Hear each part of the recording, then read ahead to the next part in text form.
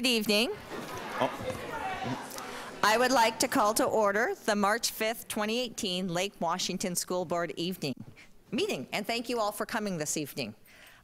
First off, I'd like to entertain a motion to approve the March 5th agenda. Move approval. Second. It has been moved by Director Carlson and seconded by Director La Liberty that we approve the agenda. All those in favor, please signify by voting aye. Aye. Aye. All those opposed? Hearing none, motion carries. And tonight, I'd like to welcome our host school. And so, Dr. Pierce, will you introduce our host school this evening? Yes, we're very excited this evening to have Stella Scola here as our host school. And so I'd like to first introduce you to Erin Bowser, who's principal at Stella Scola. And we'll have you get started and introduce your team and so forth. Okay, hi, Bregan.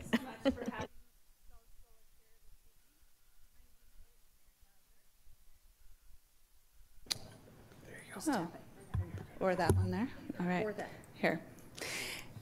We are very pleased to be here this evening. Stella Scola started in the September of 2000, and we are now in our 17th year. Our mission at Stella Scola is to offer middle school students a comprehensive, consistent classical curriculum delivered in an environment with high academic and behavioral standards with solid teacher support. We offer this in a very unique way. We have 30 students at each grade level, grades 6, 7, and 8. There are 90 students total, many of them in the audience tonight.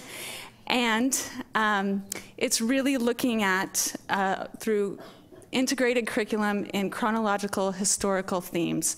So students get the opportunity to experience a lot of art and dance within the core subjects, and it really becomes a close-knit family at Stella as students move through the grades 6th, 7th, and 8th with their same 30 students as their cohort. I could stand up here all night and talk about how wonderful Stella is, and I know that you would like to hear from me all night long about Stella, but instead we have our students and staff who will be telling you about their experience at Stella and what makes it such a wonderful place to go to school and to work. As you can see, our test scores are very strong, and our teachers really strive to ensure that each and every student is meeting standard or exceeding standard, and we appreciate all that they do for our students as well as the partnerships that they form with our parents. I am going to hand it over to our 6th grade teacher, Hattie Midbow.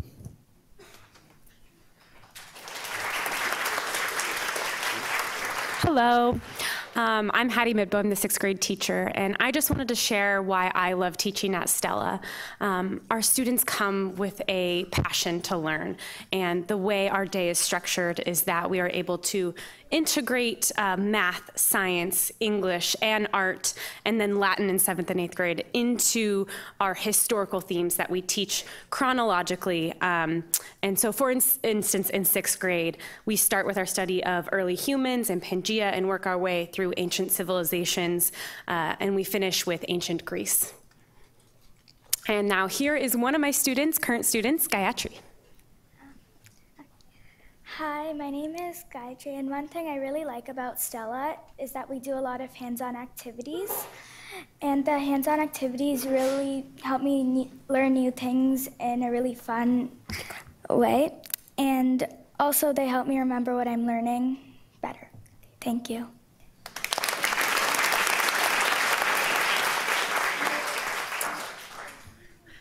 Hi, I'm Carrie Peterson, the 7th grade teacher at Stella. I teach the same core subjects in the 7th grade, except for they start taking Latin 1 this year.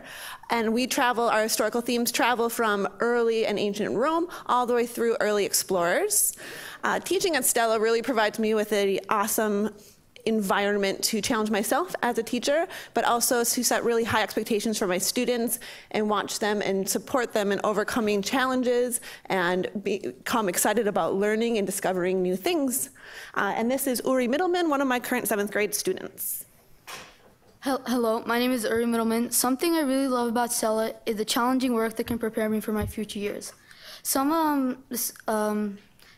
the things that we learn in Stella include Latin, and we learn in history about Romans and Vikings. Thank you.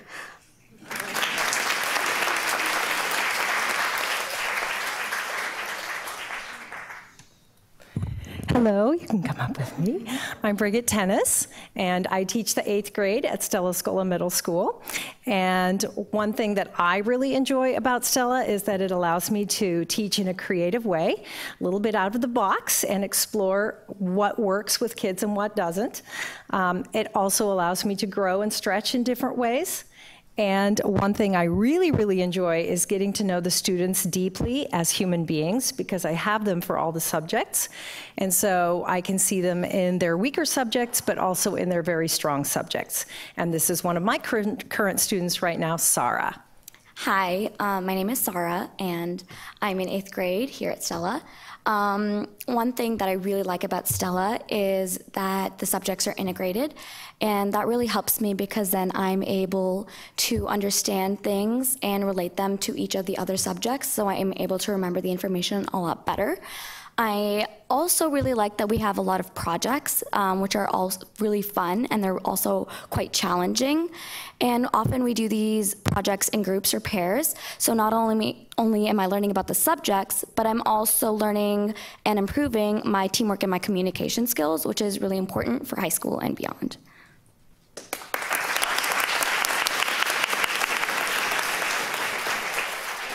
And now we have Julian and Catherine, alumni of Stella Scola, that are coming to chat with you.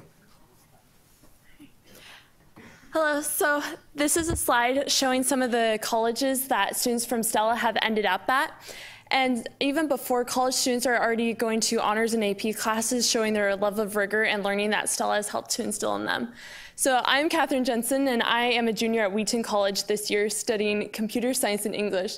So as you can imagine, I also really appreciated the integration of all the subjects. I also appreciated all the surprises that Stella held and the flexibility that that encouraged, as we take a lot of field trips and things wouldn't go as planned, or you'd be in the classroom and a cake would come from the closet. So one thing that Stella has really left me with is just a lot of confidence and leadership skills. Stella is a very challenging school, but you don't do it alone, and you overcome each challenge and you become more confident, and you also learn to work in groups with a variety of people, and you learn when to lead and when to follow to help everyone succeed.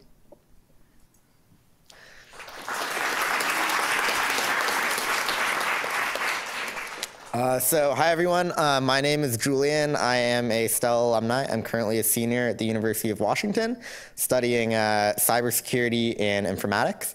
But you know, not everybody that goes through Stella ends up being a computer scientist. In the upper right-hand corner, that's one of my old friends, Zach Sweetser, who just did his first commercial flight as an airline pilot. We have people go into technical theater, world dance travel, nursing. Some people are lawyers. People are starting families now. It's kind of scary.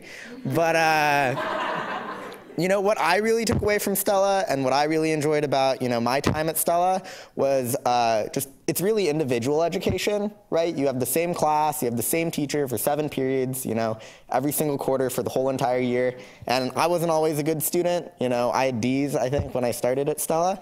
But having teachers there that know you before you know yourself are really, really important. And another thing I want to point out, the little Friends for Life little bit, those 2 girls in the middle were actually in my class at Stella. I'm still really close friends with a lot of people that I went through Stella with. And where I could kind of go over all of the different things I did at Stella that brought me together, made me really close with them, I think a short slideshow would be a little bit better.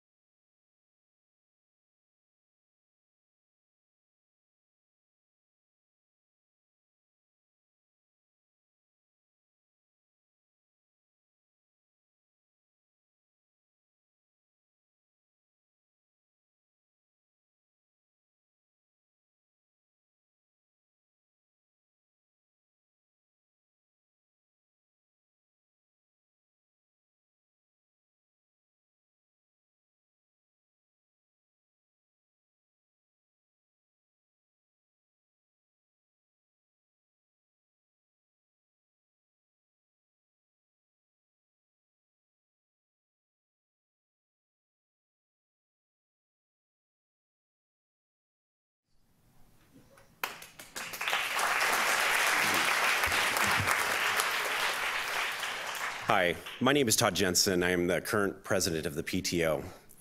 And I just want to say thank you. What an incredible school this is, and thank you for the opportunity that it's afforded my children. My older daughter just spoke. When she was in 6th grade, she was a shy, introverted 6th grader. She had a very fixed mindset, wasn't sure exactly what she could do, and I saw her come out of her shell. She grew into a growth mindset that was just incredible. It has set her up for life, and she ended up was with the first graduating class in the STEM high school, which is also an incredible program. And now she's in computer science at Wheaton. So just never would have thought that she would have gone all the way from 6th grade to where she is now without this program. So I just want to thank you. It's not just the academics, it's the life skills that they learned during Stella. Thank you.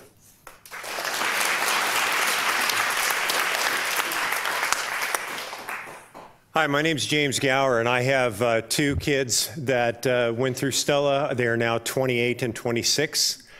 They've been through college, and to repeat what was just said, the amazing thing, one, I still volunteer for this because I believe so much in this program. It's the right thing at an age when they really need it. With my kids, the surprising thing was how much they ended up using these skills in college. That was where it really came to the fore, not only the academic skills, but the project management skills and things like that. So Stella has remained a part of their life now well into their adulthood. So I hope you'll continue to support this great program. Thank you.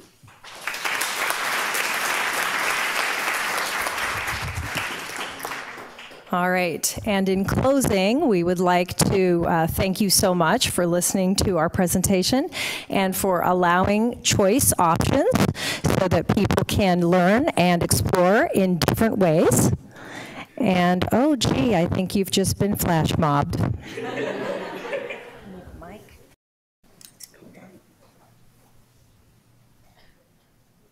Uh-oh, how does this work again? I'm doing the bottom. Not well. There we go. Okay.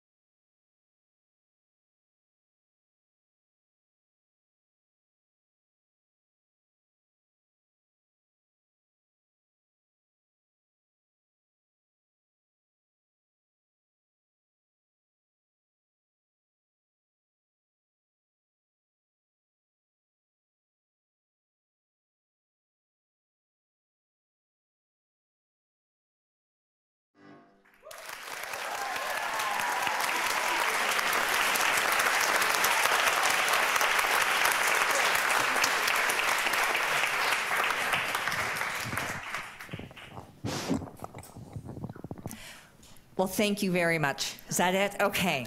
Well, first off, thank you very much. That was a fabulous presentation. The interdisciplinariness of the school is fabulous to see, and obviously with the graduates and the parents and the students, it shows fabulous work being done. So thank you very much.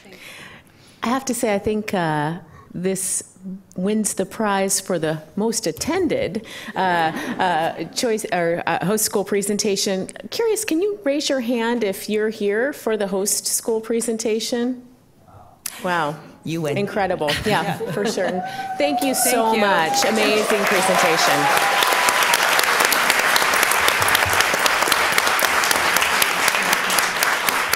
And I wanted to say that the final performance was by former Stella students. They were 8th graders last year, and 20 out of the 30 students from last year's 8th grade class really wanted to be a part of this, and it was something that they learned last year and still remember quite well. That's so amazing. Yeah, thank you so much, Erin, and whole team. Anybody else want to say I just want to say, my son wasn't as lucky as you kids. We got waitlisted, so I would love to come and visit your school and see what it really is like. I want to thank you, all of y'all, for showing up too, because I know how tough it is to go through Latin. I actually went through Latin in public school, and I thought I was the only person that ever could say that again, but thank goodness you guys are doing it. And if you can imagine having a Latin teacher who was a Brooklyn native teaching to Oklahoma kids, and the accent actually worked out, you guys are going to have it made, okay? I just wanted to say that, yes, thank you for showing up in a battalion. And truth is, in 10 years on the school board, that's the first time I've ever seen jazz hands during a school board meeting. All right, well, thank you very much. We know that many of the students have homework that they might need to do or other places to be. We will be continuing into public comment and school safety, so if you're interested in staying, please do. But if you also need to leave, please feel free to stand up at this point and you can please exit. Thank you. Thank you. Thank you. And I think we need to reset the...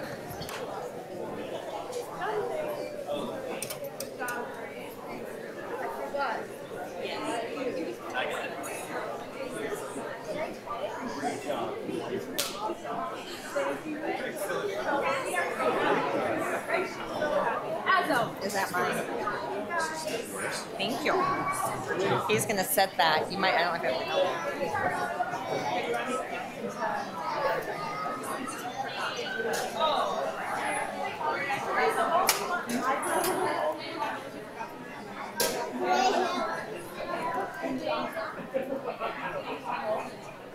So that's what she can bring it to the thumb drive back.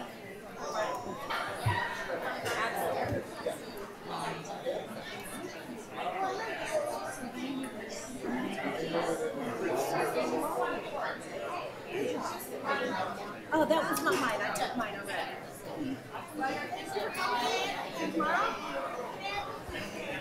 Well, I wonder who this belongs to.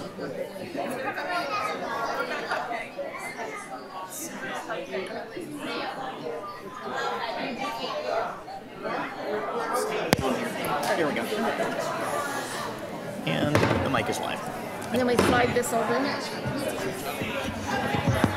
And literally over. Okay. You're good. Surprise.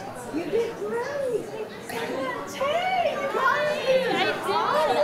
Of course, stand up. Oh, that's fantastic. I can see it. It's not. Of course.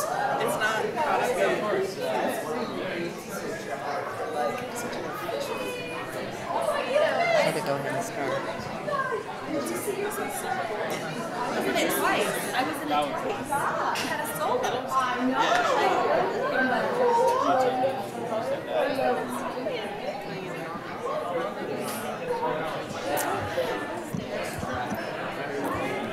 All right, so, ready? I hit the gavel. Like a gavel. Should I gavel? All right, let's go ahead and start the meeting as people are exiting. The next step that we'd like to do tonight, it is... Live cheese is not very hot. Please do grab a cookie. They're moving.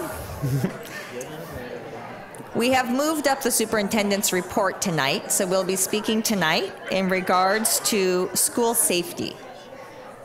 So, Dr. Pierce, will you go ahead and you can take the lead?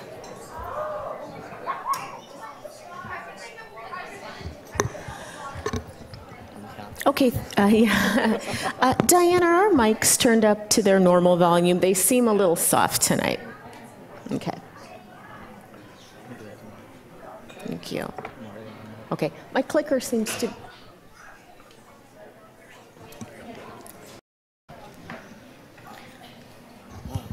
Okay.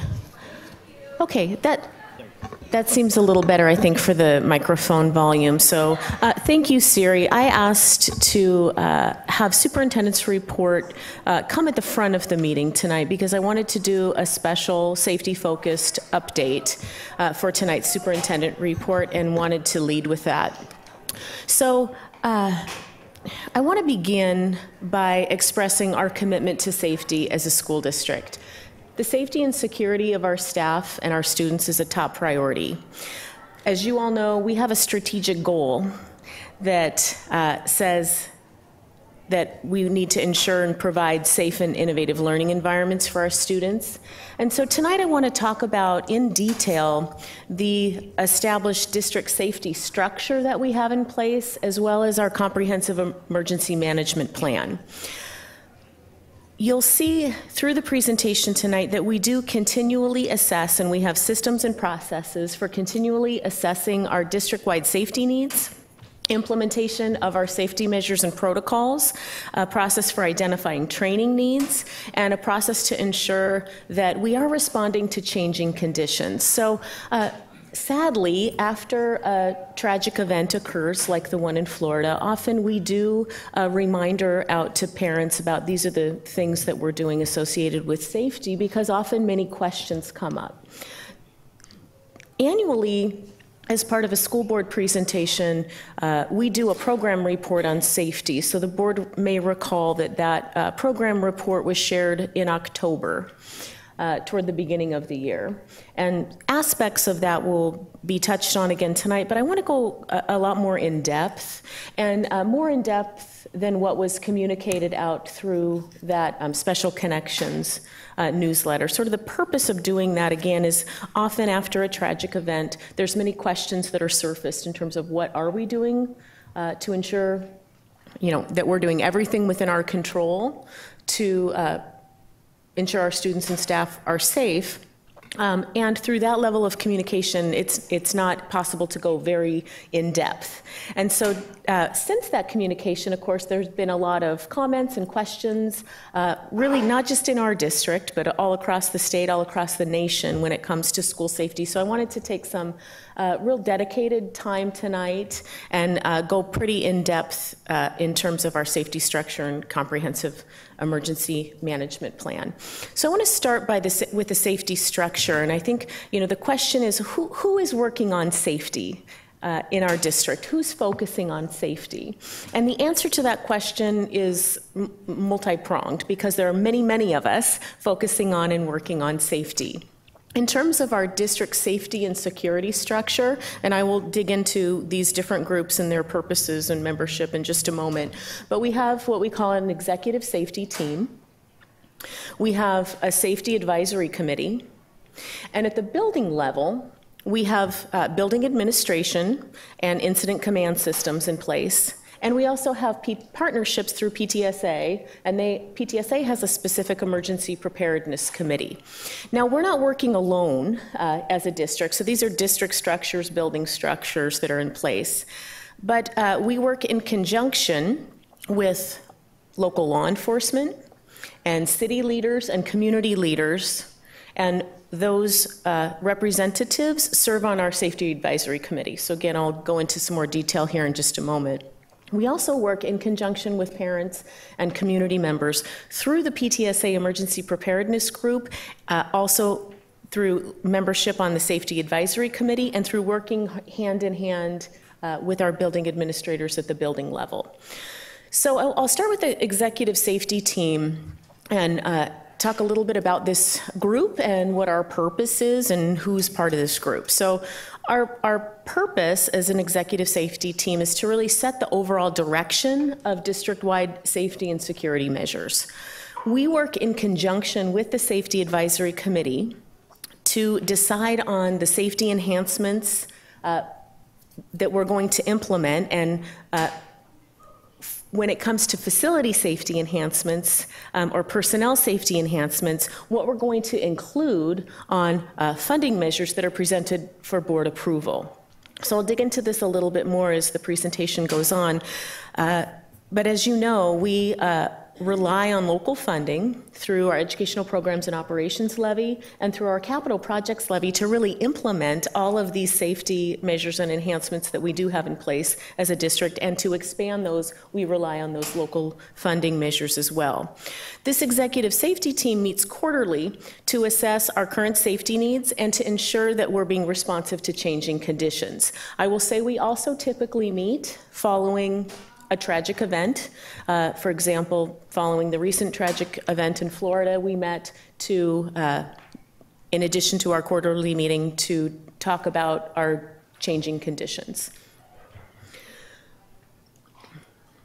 The membership of this team, I chair this team as superintendent.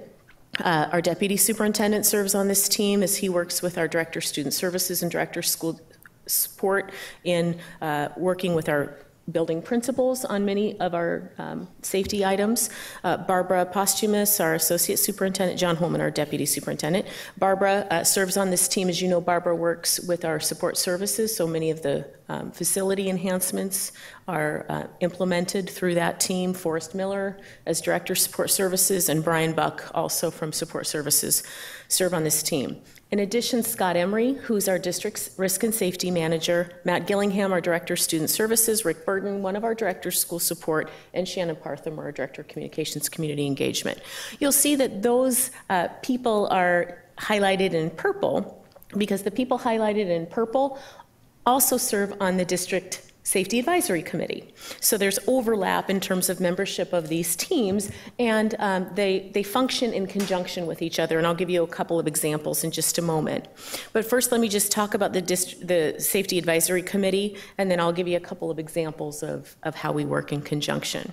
So the Safety Advisory Committee is a group that provides district-wide guidance with our community partners in safety, security, and emergency preparedness. This group meets monthly to assess implementation of our safety protocols in terms of drill schedules and those types of things, also to assess implementation and training needs, to see where we need to provide more support, and also to ensure that we're responding to changing conditions.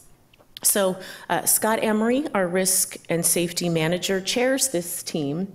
And membership, I didn't include all of the people by name, but here's the groups that are represented on this team in terms of our community partners, law enforcement, city partners, et cetera.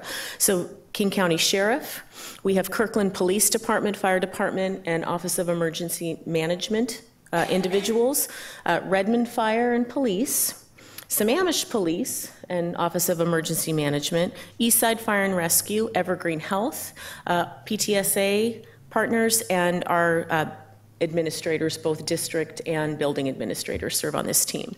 So as I mentioned, these two teams work in conjunction. I'll just give you a couple of examples. ALICE is one of the protocols that we have in place in terms of training for staff for how to respond in an event.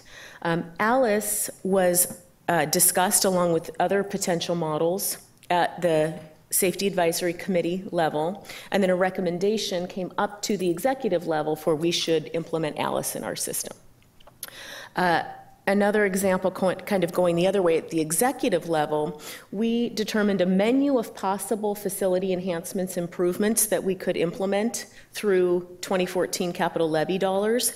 That menu went to the district Safety Advisory Committee, and that Safety Advisory Committee, with all of the membership that you see here, recommended that we do the interior door locks, which I'm going to talk about in a moment, the window shades for lockdown, and the key card access system. So you can see that these two groups work together in conjunction with one another. The other part of the structure that I showed really comes at the building level. So our building administrators work to implement an incident command system in their schools and to have a safety plan in place.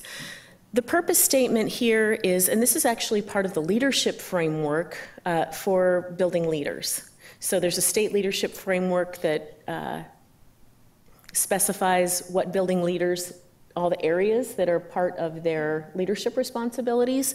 One of those is all focused on school safety.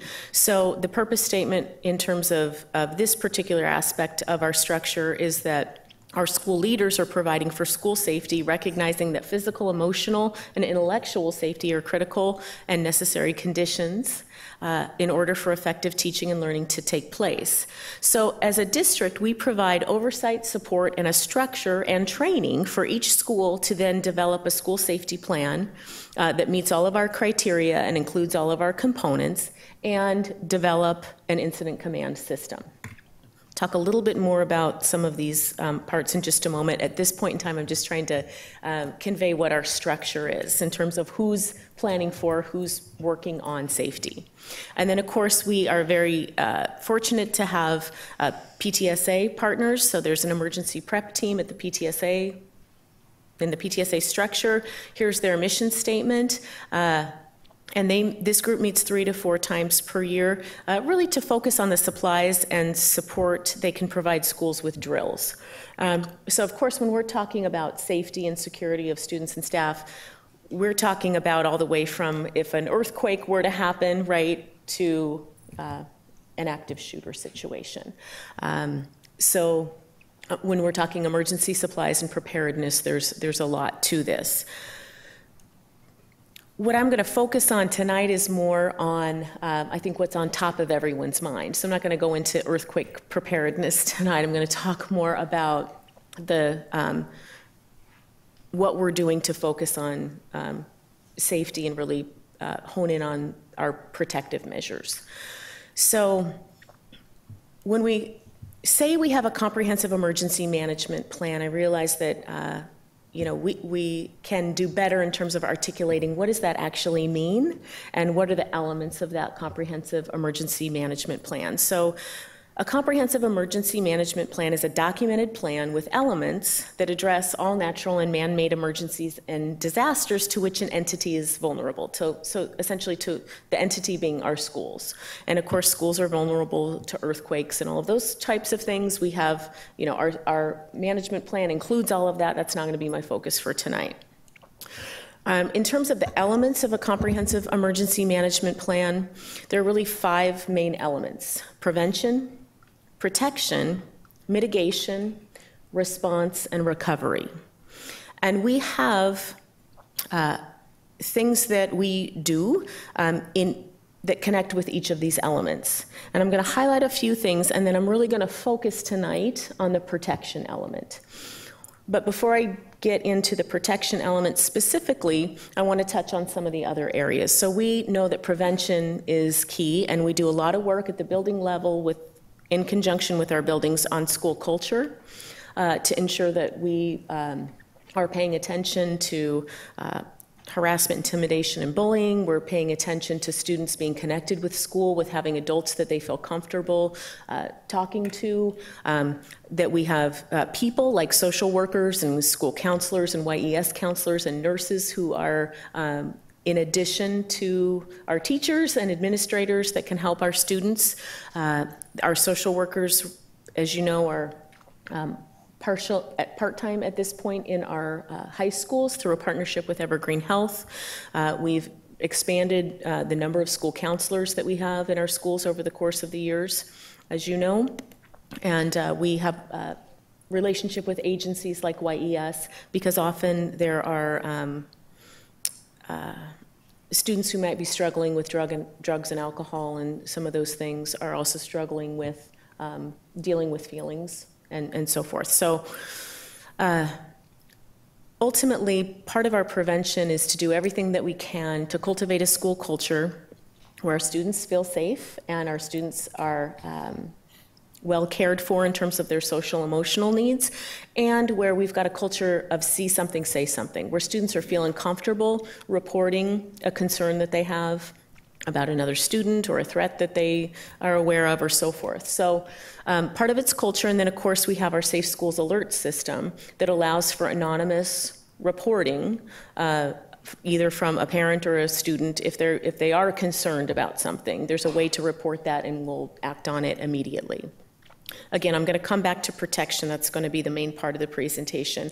But in terms of mitigation, if something were to happen, we want to minimize the results of that situation. So that's why we do drills, to prepare people, students and staff, for what to do should something occur.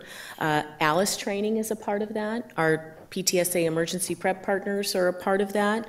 Our school resource officers, which I'm going to talk about because they fit into multiple areas here, are a part of that mitigation strategy. And then I mentioned an incident command system, and we won't have time this evening to get into all aspects of the incident command system, but a mitigation plan is part of that incident command system. And all of our schools provide their information about their school safety plan into what we call a rapid responder system, and that's a partnership with our city partners. So they are local law enforcement, so they're familiar with the design of the school and areas are identified. So should a response be required, there's information readily available to law enforcement. Response, again, part of our incident command system. There's a crisis response plan. Our school resource officers are a piece of that. And then, of course, recovery is part of a comprehensive emergency management plan, and all of the aspects of that are included in the incident command system. As I said tonight, I think what's the questions that I've been receiving and the information that people want most, I believe fits into the protection element. And so tonight I'm going to talk about the facility upgrades infrastructure protocols that we have in place and what our goals are. I'm also going to talk about school resource officers, campus security monitors, and our discipline and threat and risk assessment protocols. So those are the 4 parts that I'm really going to dig into. So first I want to start with the physical facility infrastructure upgrades and protocols. And our goal here is to provide 2 layers of physical protection in our school facilities. First, we want to prevent unwanted access to the interior of the school from exterior doors. Secondly, we want to provide unwanted access and limit unwanted visual access to the interior school classrooms. So that's what I mean by 2 layers of physical protection. First, limiting access from the exterior of the building, and then limiting access, again, to the interior parts of our classrooms. The projects that we have funded through the Capital Projects Levy are helping us accomplish that goal.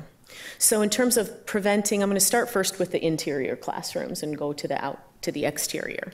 So again, since our goal, one aspect of the goal is to prevent unwanted access and limit visual access to interior classrooms, we had a project to install classroom door locks. So prior to having the interior door locks installed, a teacher would be required with his or her key to step out of the classroom to lock the door to prevent access. The system we have now allows classrooms to be locked from the inside with a key in case of a lockdown or emergency situation. That aspect of the project was completed in summer 2015. That cost $1.5 million, and it was funded through the 2014 Capital Projects Levy. We also completed a project to install interior classroom window shades. So that is designed to provide lockdown emergency window coverings that then limit visual access in case of a lockdown. So it's both securing the door and limiting visual access into the interior of the classroom. That project was completed in spring of 2017. That project cost $1 million, and it was also funded through the 2014 Capital Projects Levy. We have in process expanding the door locks and window shades to other identified learning spaces. So the first part of the project was really focused on classrooms. We're now expanding that to health rooms, conference rooms, those kind of things that are often used as meeting or learning or instructional spaces, but that was not included in the initial scope of the project. That timeline is in process tonight. I can't tell you, I can follow up, but I can't tell you tonight when that will be completed. We estimate that we built that into the 2018 capital projects levy at an estimated cost of $600,000. In addition, as we think about what protocols we have in place, so those are structural enhancements that we've made to our facilities. We also have protocols that we need to ensure are being followed. So we're using our facility enhancements to the greatest extent possible.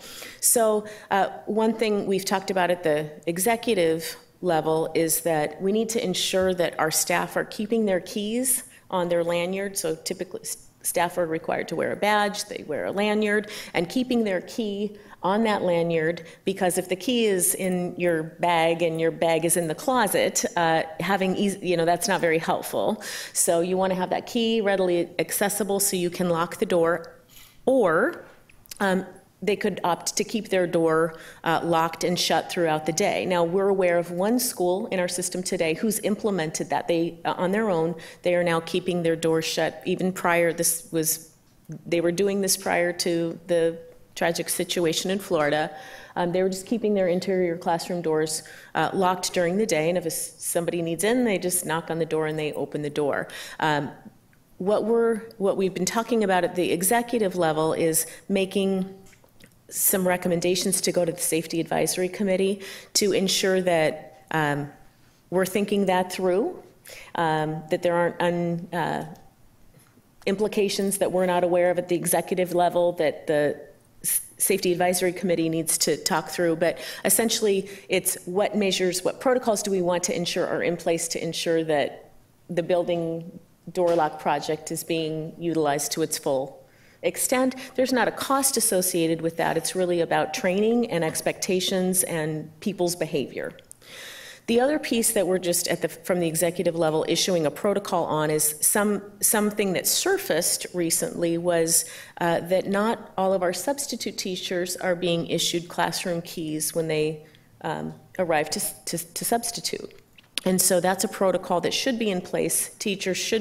Substitute teachers should be issued a key. They check it, it's checked out to them at the beginning of the day, and they check it back in at the end of the day.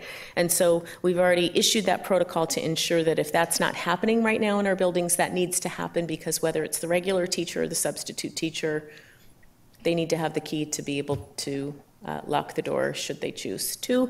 Also, I'm aware that some schools have installed on their own some magnetic strips, so where you can keep the door locked in the locked position, and there's a magnetic strip, and then the teacher could just easily remove the magnetic strip and pull the door shut.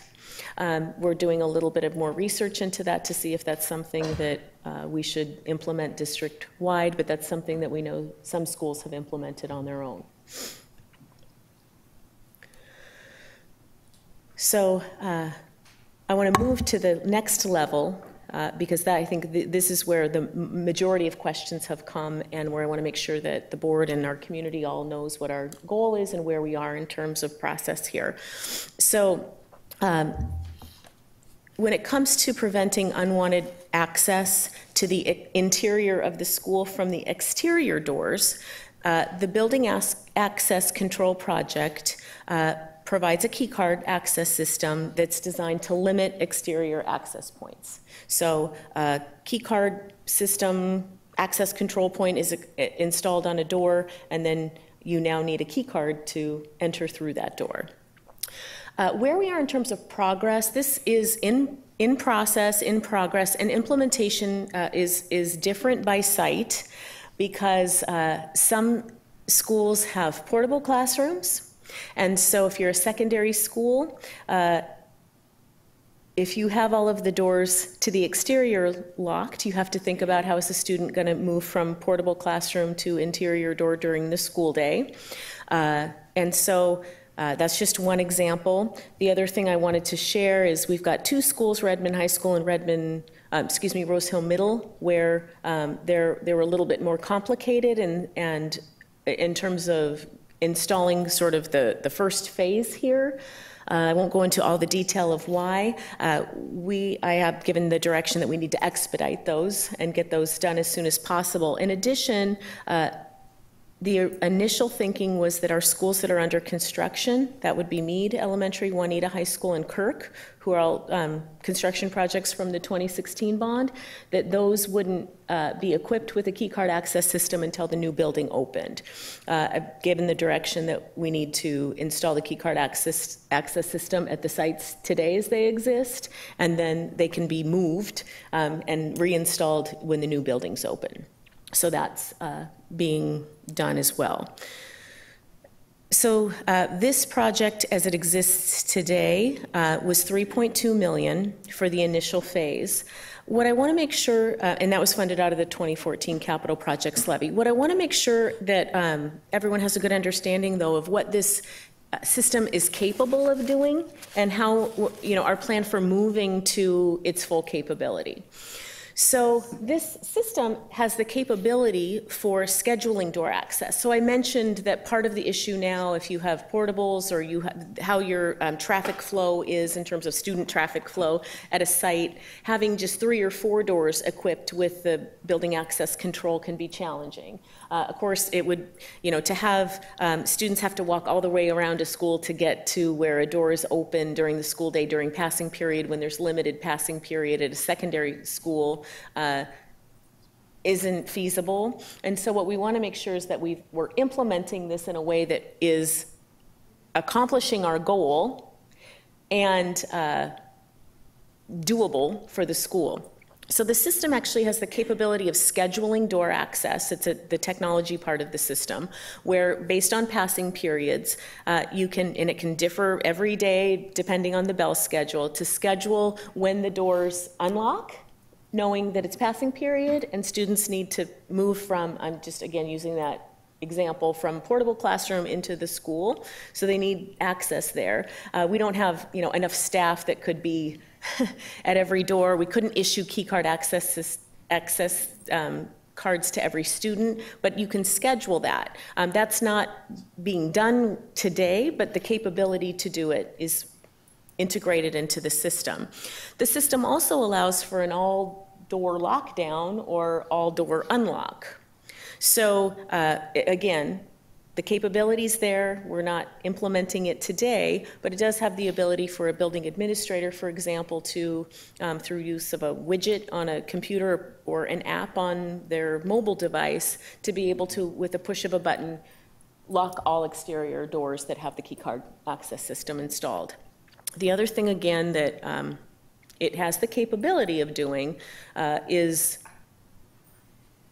for having the key card access system installed on the front door and then having the ability to individually, I'm using the word buzz people in for lack of a better word, but individually allow access through the front door. Where are we in terms of progress and if this is the whole system capability?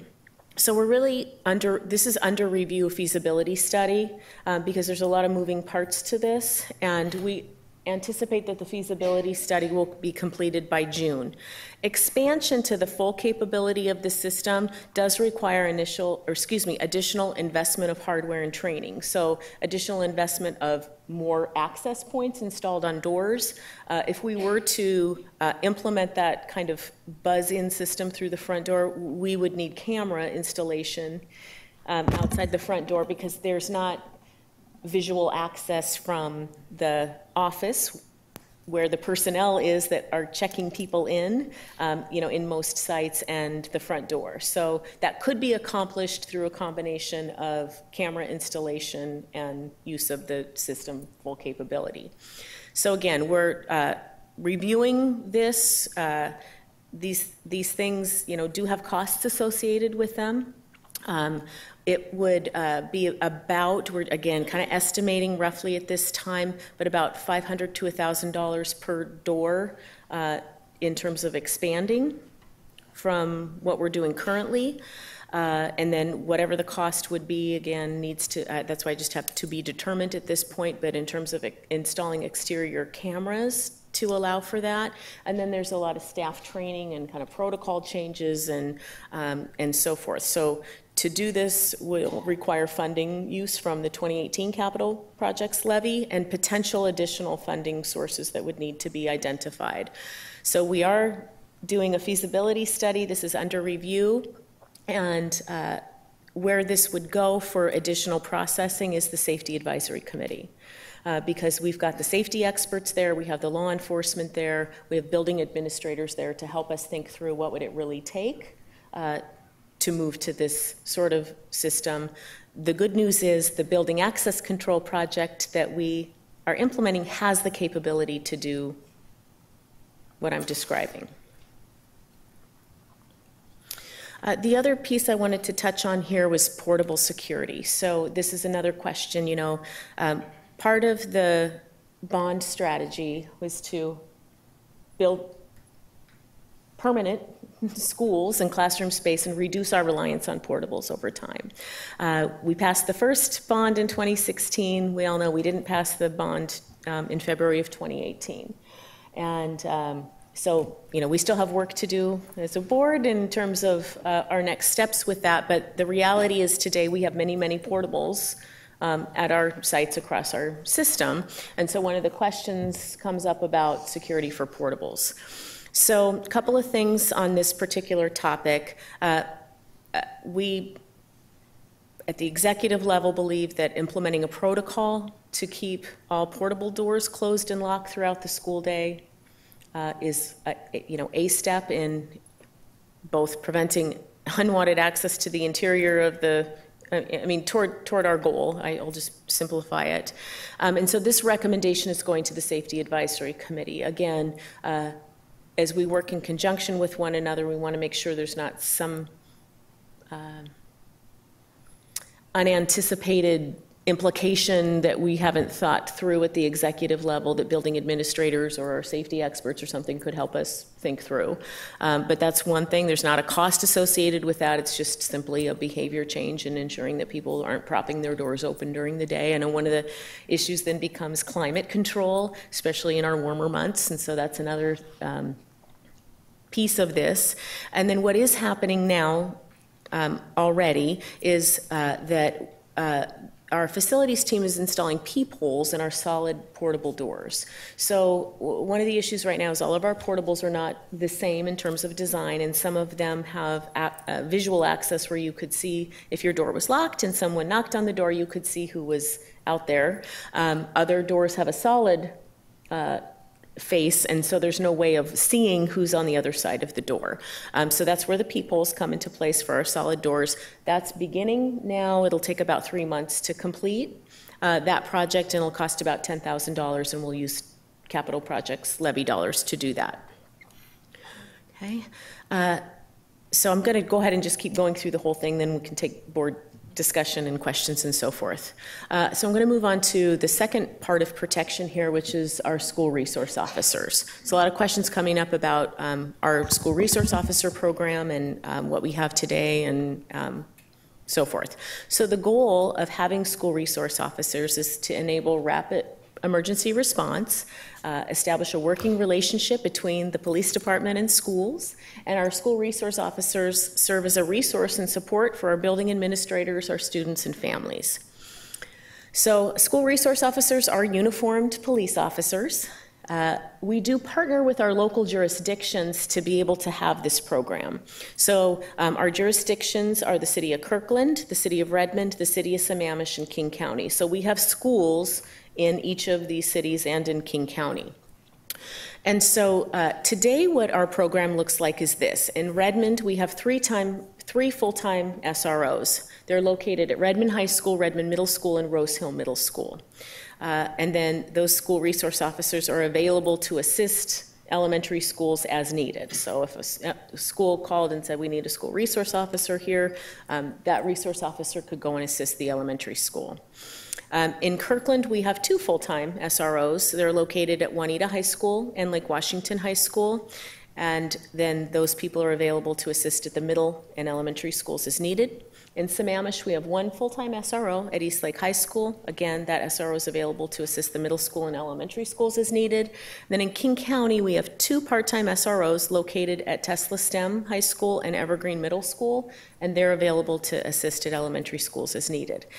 The reason today it's different by jurisdiction is because we've worked in conjunction with each jurisdiction. This model requires resource from both the district side and the jurisdiction side.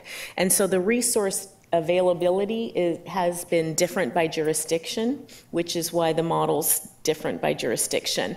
The school resource officer is an employee. They're a uniformed police officer. They're hired and trained and all of that from the jurisdiction. So the jurisdiction's actually providing that piece of the support. In addition, our school resource officers work for 180 days. They work when students are in session, but they're also full-time positions. So we're paying the piece of the work that they're doing when they're with our schools, and then the jurisdiction is paying for the other part. And again, some jurisdictions actually through levy funding of their own have been able to provide additional support. Redmond, for example. Redmond has I believe it's called a safety levy that has passed in the past, and they're providing that level of support through that levy funding. So that's our current situation. Again, it varies by jurisdiction. Today, the cost to the district for what we do have is $318,200. It's funded through the Educational Programs and Operations Levy. We don't receive state funding for these things. If we were to expand our SRO program, the district portion of that expansion, again, this is not including what the jurisdiction portion is, would cost an additional $750,000 to expand to all of our secondary schools, meaning all of our high schools and middle schools. And if we were to expand to all of our secondary schools and elementary schools, it would be about $3 million on, that's the district side. On the campus security monitor side, we do have campus security monitors, and our goal here is to provide building administrators support in ensuring that there's overall campus supervision and security. Today we've got, these people are district employees, so our campus security monitors are not school resource officers, they're district employees. We have 18 people total today. We've got 2 security monitors at each comprehensive high school. They work, there's 2 different shifts with some overlap. And then we have 1 person at each choice high school. And then we have part-time people work 4 hours per day at each of our comprehensive middle schools. So again, current model is full-time plus at high schools, the overlapping shifts, part-time at middle schools.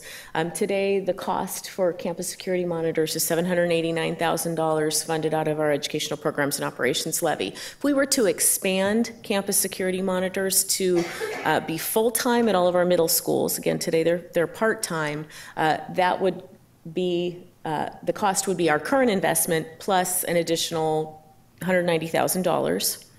If we were to expand campus security monitors to be full-time at all of our middle schools and elementary schools, it would be an additional, the current investment plus another $1.8 million. So where are we with this? We are looking at feasibility of expanding either SRO or campus security monitor program, because that's one piece of our protection plan. I can't tell you today when the feasibility study will be completed, because the SRO aspect of it includes our jurisdictions, and I can't speak for them at this point in time. To say, is this something that they could even, could they potentially expand the partnership? I don't have the answer to that question, but we're beginning to ask that question and talk with our partners. So because the SRO program requires that additional investment on both the district and the jurisdiction, I can't tell you today, and part of how long that's going to take to have that conversation and determine whether it's feasible. We are just doing our part on our end right now to cost out what it would be if we were to expand either the SRO program or the security monitor program. So that could range between $1.8 million to $3 million, assuming it's the same funding model that we have today. Now, if the jurisdiction came back and said, we have no funding to be able to do that, we could hire people, but you'd have to pay for them, then the dollar amounts would change. So our assumption here is that they would be providing the same kind of level of match, or I don't know how to characterize it in a different way, but their percentage, right? And so that's some more work to be done there. The last part that I want to touch on before we have some discussion is the whole discipline and threat and risk assessment protocols. So our goal here is to ensure that all threats are addressed in a timely and appropriate manner. So this is a high-level description of our discipline and threat protocol. Again, it's much more detailed than this, but at a high level, when there's a threat that's reported, there's an initial assessment done to determine the nature and degree of the threat. And if, let's assume the threat is of the nature and degree that a high level of concern. Police are immediately contacted. We have the SROs in our schools, and at the schools that we don't, we have direct lines to report a concern to our local police jurisdiction. So a report is made and an investigation begins immediately. That investigation includes the police and the school. Typically, if there's a student making the threat and the student is identifiable, there's an emergency expulsion that comes into play. What an emergency expulsion is an immediate removal from the school of the student, while an investigation can be completed to determine the level of threat that the student may, in fact, have. So the student's removed from the school setting. There's risk assessments involved that help us determine whether or not the student has access to weapons, for example, whether the student is assessed by mental health professionals to be, at what level of threat potentially. So we have a whole protocol in place. We work very closely with our local jurisdictions because, of course, our goal is to ensure that there's no, we take all threats seriously, and we want to ensure that we're doing everything that within our power on the district side and on the school side to keep our students safe. So again, I thought for tonight that the most, based on the questions I've been receiving and so forth, the most critical part to cover would be in terms of protection. And so I want to just provide the opportunity for board to ask any questions or have any discussion. Entertain any questions? Cassandra? Yes. So have we gone over with students, and it would vary, the wording would vary on depending upon age, what constitutes a threat so that students understand this is taken very seriously and that if a threat is made, they're automatically expelled? I would answer that question yes. At the beginning of the year, for example, as we're going over the handbook, this is one of the areas that is definitely covered with students. And on an ongoing basis, as issues are emerging, that yes, it is very much communicated to students that threats are going to be taken seriously, and there's no joking matter here. Have we considered perhaps an email to parents so that they also are reminded of what our policy is around threats and they can talk with their student? Thank you. That's a good suggestion. Some communication with parents. Mm-hmm. Yeah. Just a quick question on if we can email the city managers and just get the conversation started about the SRO. budgeting. Yeah, one thing I should have gone to the last slide here just before I turned it over. So thank you for reminding me. We are, as the board knows, working to organize safety forums in each of our cities. So I've been in contact with city manager and or mayor, and all of our cities are very much in favor of doing this and want to host this. We're in the process right now of nailing down venues and dates, and then we're going to hold this forum that will, we're assuming, again, that I need to nail down these locations, but Lake Washington High School, Redmond High School, East Lake High School, one in each city with our city partners to just talk about safety and how we work together toward that. Right, and I know a lot of the city council members have also expressed that desire to work with us. So that's a great partnership that we have. And one last question, when somebody is immediately expelled for a threat or for whatever reason, I know you mentioned the risk assessment takes place, but how close are we able to follow what that student is now doing and if they're likely to come back to campus uninvited? Mm-hmm.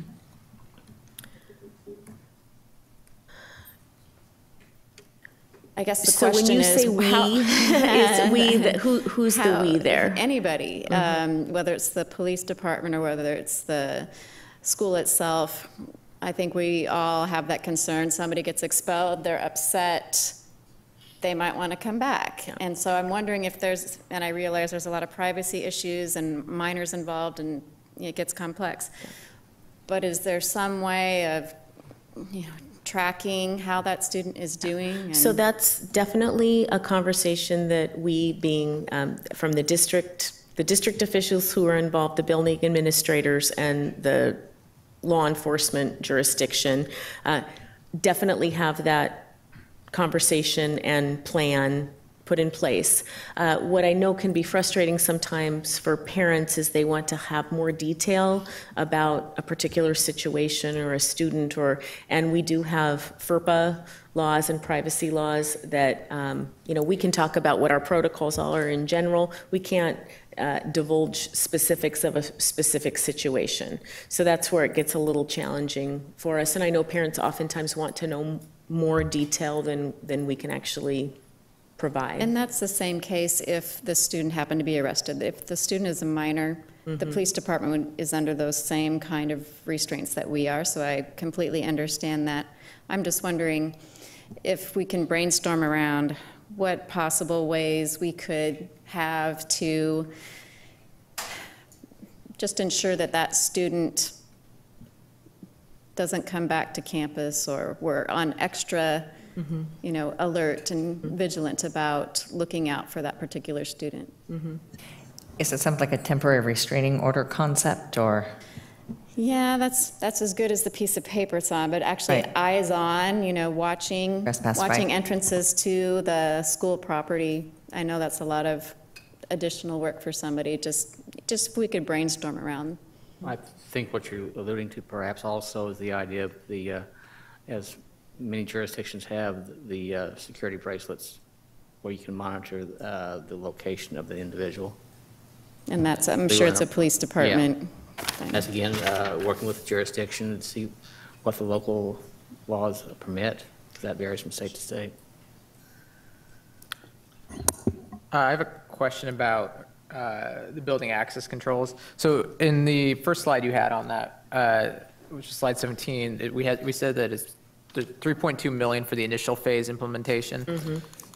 Is that initial phase, is that district-wide? And is that initial phase, is the second phase then what is in the following slide where we have the technological upgrades? Or is that refer to, I just want to know how much of that is being, the really good question. Covered? So the initial phase that's shown on this slide, we can call it the initial phase, the 3.2 million for the system, so the technology system, and the access control points that we've installed on X number of doors in every school. So it hasn't been on every exterior door in every school. It's been on, I want to see if, looking to see if Barbara's in the room, about 4 potentially. 4 to 6 doors, okay? So, and then the system that we have in place. The additional investment would be for additional doors, not just the 4 to 6. And when I say every school, remember there were some exceptions to that we're dealing with right now.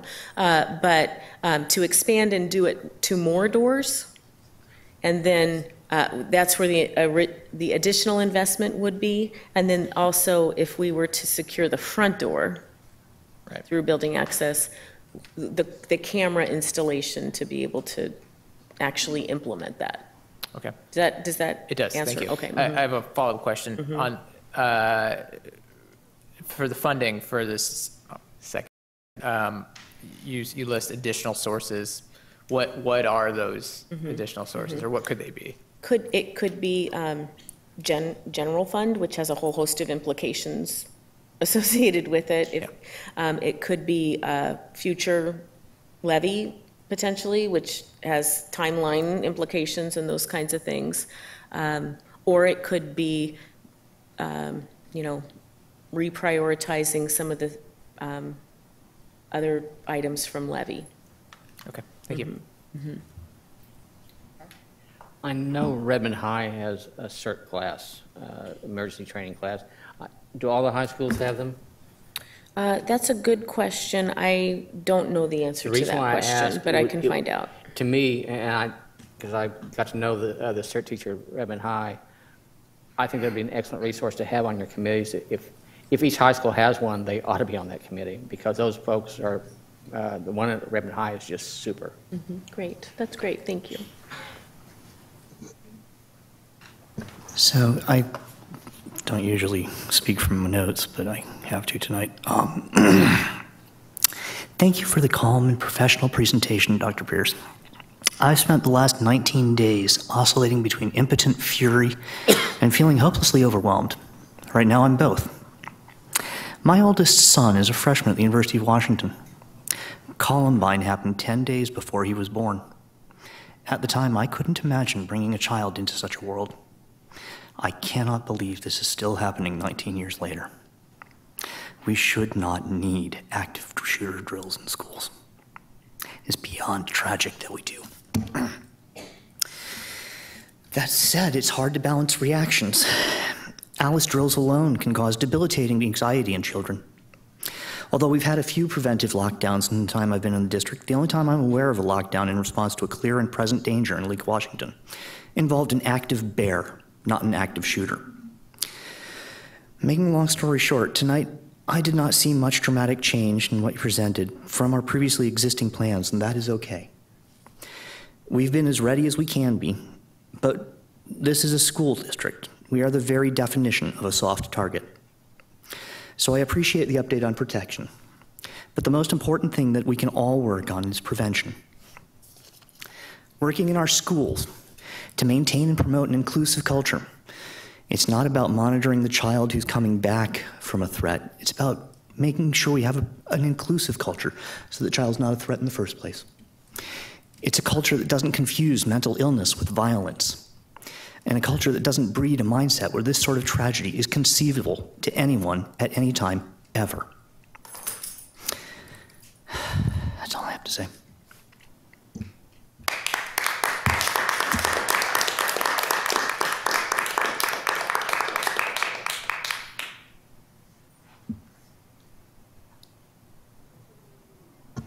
Thank you. I think you spoke very well, and I would agree wholeheartedly with that. I am saddened as well that we have to hold this discussion at all. But I do thank you for providing that and having a clear sort of steps of all those pieces that are in here, and the opportunity for where these issues can be brought up and addressed and at least thought about in a holistic manner and not reactionary. That's a piece I think is very difficult. So Thank you. Are there any other comments, questions? I'm sure this is something, if we have more in the future, we can continue to hold these conversations as we go forward. And so at this time, I'd like to thank you. I appreciate that.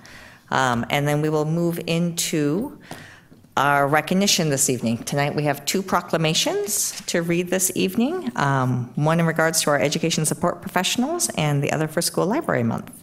And if I could ask Director Stewart, he's going to speak to our Education Support Professionals Week. This is near and dear to my heart. My son has had a para one-on-one for a number of years and continues to need one. And these folks can be fantastic in the education process. Whereas education support professionals are involved in nearly every aspect of education, including maintaining school buildings and grounds, providing secretarial and clerical assistance, preparing and serving meals, providing safe transportation, keeping school facilities clean and orderly, and assisting in classrooms, providing a secure and healthy environment, and many specialized services. And whereas education support professionals are instrumental in fulfilling the state's responsibility to educate the students, and whereas these dedicated individuals deserve recognition and thanks for the outstanding work they are doing for the students enrolled in Lake Washington School District. And whereas by supporting the learning environment, education supports professionals are crucial partners with teachers, parents, administrators, and school boards in public schools. And whereas there are approximately 1,250 classified school employees working with and helping the children in Lake Washington School District. Therefore, the Board of Directors do hereby proclaim March 12 through 16, 2018 as Education Support Professionals Week in Lake Washington School District. I think you ought to know that I think it was 2 years ago that one of our paras was named National Para of the Year, and that's something to be proud of. Thank you. And if Director LaLiberty will do our School Library Month in April. Okay. Whereas school libraries provide materials for teachers and students that will encourage growth and knowledge, and whereas the school library media specialist's role is to provide the leadership and expertise necessary to ensure that the library program is an integral part of the instructional program of the school. And whereas school libraries provide materials to meet individual needs and varied interests, abilities, socioeconomic backgrounds, and maturity levels of the students served, and whereas school libraries provide materials that reflect the ideas and beliefs of religious, social, political, historical, and ethnic groups, and their contributions to the American and world heritage and culture, and whereas school libraries are a fun place for students to go, and all students deserve a well-managed library to provide for free expression and access to ideas. Therefore, we, the members of the Lake Washington School District Board of Directors, do hereby proclaim the month of April 2018 as School Library Month in Lake Washington School District. Okay, so now I want to thank all of you who've been waiting here for public comment. Appreciate your patience, and we are at this point, and so I will be calling up people as they have signed up. If you haven't, at the end, I'll ask if you're interested. You're more than welcome to come up. So just as a reminder, on a monthly basis, we provide an opportunity for public comment during our meetings, and the public comment period is a time for us to hear from the public. And remember, there are multiple avenues. We've heard from many of them. We've had multiple emails and a variety of things, and so we thank you for all that feedback and comments and concerns we have received. And in addition, please note that comment is not a question-answer session with the board. The board and superintendent will not respond to community members during public comment, as our goal is to listen and to learn from you. And typically we add up to 30 minutes on the agenda for public comment. If a number of people are signed up to speak on the same comment, the board limits the time devoted to a single topic to 30 minutes. If you are speaking on a subject that has already been raised by previous speakers, please focus on the topic that has not yet been addressed. That will help us get a more complete picture of the entire situation. Each individual is given 3 minutes to speak in order to ensure that we hear from a variety of people. Individuals cannot share or donate their time. When your name is called, please approach the podium, speak into the microphone. Please tell us your full name and school attendance area for the record. We have a stoplight system over here to the left, and it'll show a yellow light when you have 1 minute left, and red to signify that your 3 minutes are over. If you can just wrap up, that would be great. It is important for all community members to feel welcome and safe during the board's business meeting. So the board does not take public comments on issues related to personnel or individually named staff at board meetings. Audience members are expected to treat all attendees with respect and civility. So at that point, I'd like to start. So the first person signed up to address the board is, and I apologize if I do not pronounce your name right, please correct me when you come to the microphone, Strabala Magesh. Oh, bummer. Okay, so we're going to move to the second person, Christy Jolin.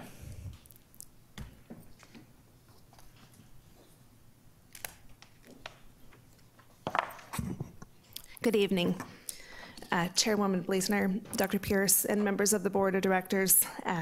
Thank you for entertaining our comments this evening. My name is Christy Jo Lynn, and I'm a parent of 2 boys that are members of the Lake Washington School District. Our family lives in the Redmond area, but we attend choice schools, so we fit beyond an educational area. Both of them enjoy the benefits of the STEM High School and the Environment and Adventure School. I also serve as the president of the Bellevue Youth Symphony Orchestra in my volunteer life, and I'm here this evening to recognize school music education and to thank Lake Washington School District for your strong participation in this area. It's very important to our family and it's very important to our community, and we, on behalf of BISO, want to express that to the school district. We are lucky enough to partner with Lake Washington for many of our events and retreats for our students as well. I did want to provide for the record, and we'll leave with Diane here, a couple of statements regarding support of school education or school music education, and we'll keep my time short on that this evening. I also wanted to bring to your attention that research has proven strongly that music education provides academic and social benefits, preparing students for success in school, work, and life. Their education is not complete unless it includes the arts, and it's very critical that we continue to fund and support this area. And just in, I believe March is School Music Education Month. I know you're recognizing those future areas. Music is vital to maximizing their full potential, and the ensembles within the schools are such an important aspect of music education. And as BISO, we require that our students participate in those school ensembles, and so we want to just express that support organizationally as well. My oldest son benefits from participation in the orchestra at Tesla STEM High School, which he supplements with participation in the community orchestra. With the addition of the 7th period to the school day, we would ask that consideration be given to considering these ensembles be part of the school day so that students may have the opportunity to participate more fully. At this current time, in some of the schools, they're required to choose between extracurricular activities such as sports or clubs or the music participation, and this is something that is somewhat of a concern. We do want to just wrap up by saying thank you for support of our music education programs currently. We hope they continue to be funded at the level they are or even further. And we do want to thank you for participation with us on the community efforts with the Youth Symphony as well, and allowing us to perform in your venues, to rehearse in your venues, and again, to fund those programs. Thank you. Okay, and the next person we have is Lisa Olson.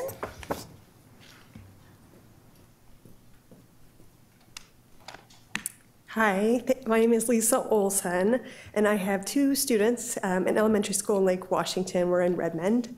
So thank you very much for providing us with updates on the progress in regards to school safety, especially with the entry in portables, as that's kind of the top concern for us. So school safety is top of mind, and many parents are passionate and worried, rightfully so, about our current state. I'm not going to go into details about specific schools or the vulnerabilities since the meeting is being televised, and so I'm going to keep it fairly high level and generic. So our schools are not where they need to be to ensure our children are safe and protected while at school. I know there are some security measures in place, but in our current state, we wouldn't be able to prevent an intruder from entering our schools and suffering a similar fate as Parkland, Sandy Hook, or Columbine, whether it's through a student or whether it's through an unknown person. We need to help ensure all schools are equally safe and secure, no matter if my child is attending Kirkland, Redmond, or Sammamish, if they're attending preschool, elementary, middle, or high school, whether it's a new or old building, whether it's a choice school, a neighborhood school, and whether it's a portable or a building. The local voters approved a levy to help fund technology and security, and I would like to see a task force, in addition to the safety committee, put together to discuss options on how these funds will be used to get the maximum value in return. There are many ideas floating around on how best to protect our schools and students, and so now is the time to come together to collectively to listen and act within our realm. I ask you to work with parents, volunteers, and staff who are in these schools day in and day out to put together a list of specific vulnerabilities and reasonable solutions that we can move forward with to ensure our students are safe at school.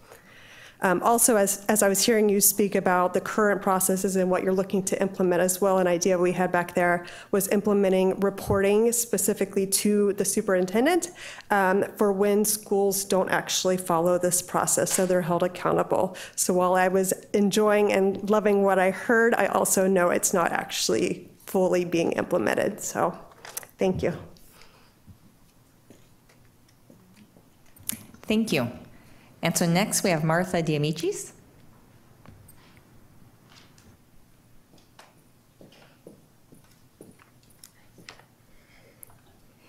Hi, got it almost right. My name is Martha Diamichis, and I'd like to reflect on our February 2018 bond measure that failed, with the goal of devising a plan that will succeed for our children. I encourage LWSD to engage its stakeholders in 4 ways for feedback. First, have the superintendent and deputy superintendent conduct a listening tour where you visit various school communities and ask for their feedback. Second, to do an online survey to gather anonymous feedback. Third, to convene a community partner advisory group. This would consist of non-parents, and it would be with the purpose of listening to their concerns, but also so that you can give them insights into the intricacies of the school district, because I have learned through my experiences that there's a lot of challenges that you face, and I believe that being able to give them insight into this same detail may help turn them from naysayers and skeptics to folks that are understanding, collaborative, and work on constructive solutions. Finally, I encourage you to meet with your elected leaders and gather their feedback.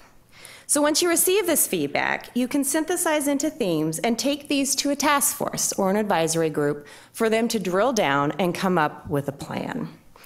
I expect some themes to fall out. For example, are we focusing our taxpayer investment on the greatest return and highest priority projects? I believe specifically that these investments are about adding as much student space as possible per dollar and investing in safety and security measures at every one of our schools. Also, choice schools are a creative solution to build space, but I hear lots of feedback on this. Should we continue our current plan where we have choice schools next to comprehensive high schools? Should we move to just comprehensive high schools? Or should we do a blend of both, where we actually use choice schools as a creative solution to build cost-efficient space, but open those choice school programs up to more students from the comprehensive high schools, so it's not just a lottery that gets you into the choice school, but every student has the opportunity. We should assess all of these options against decision-making principles, such as cost to the taxpayer, time to market, benefit for our kids, and feedback from our constituents. And once you engage with these stakeholders, then it's incumbent on us to respect the plan that's come out, because it may not be the plan that I, Martha Diamichis, think is the perfect plan. But if we've engaged stakeholders and we've built it based on their feedback, and we've made these decisions using principle-based decision criteria, we know that it's a good plan that the majority, or I should say supermajority of our voters would support. So I personally am very optimistic about our future. I am really fortunate that I live and reside in my children, sorry, they go to Dickinson, I didn't answer that question, in LWSD, and I really thank you for your support. Thank you. And so next we have Dan Lee.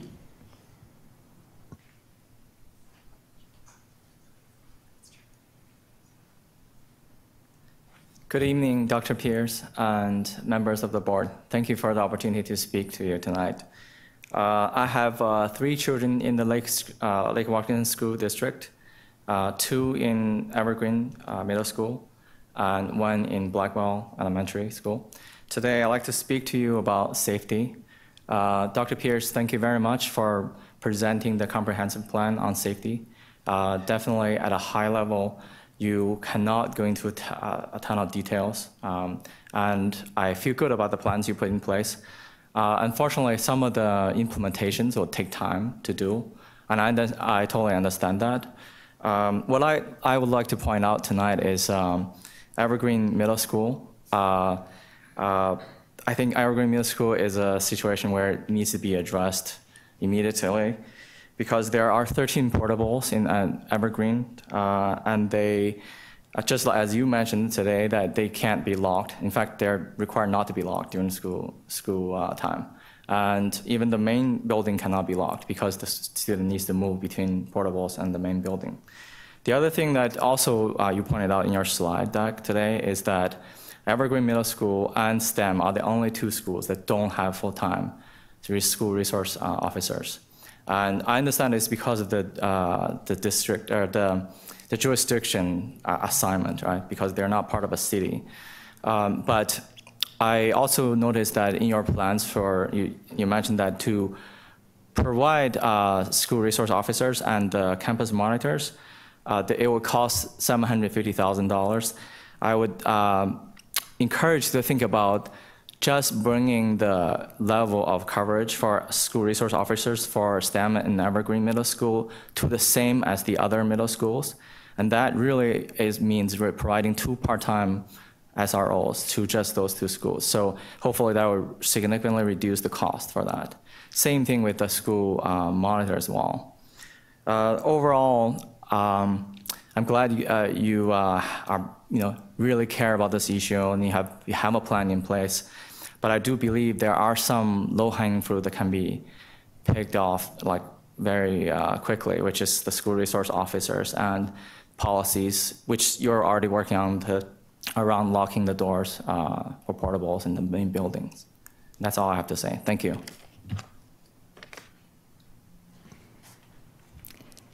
And so next is Larissa Rembis. And she is not here either. How about Taina Karu Olsen?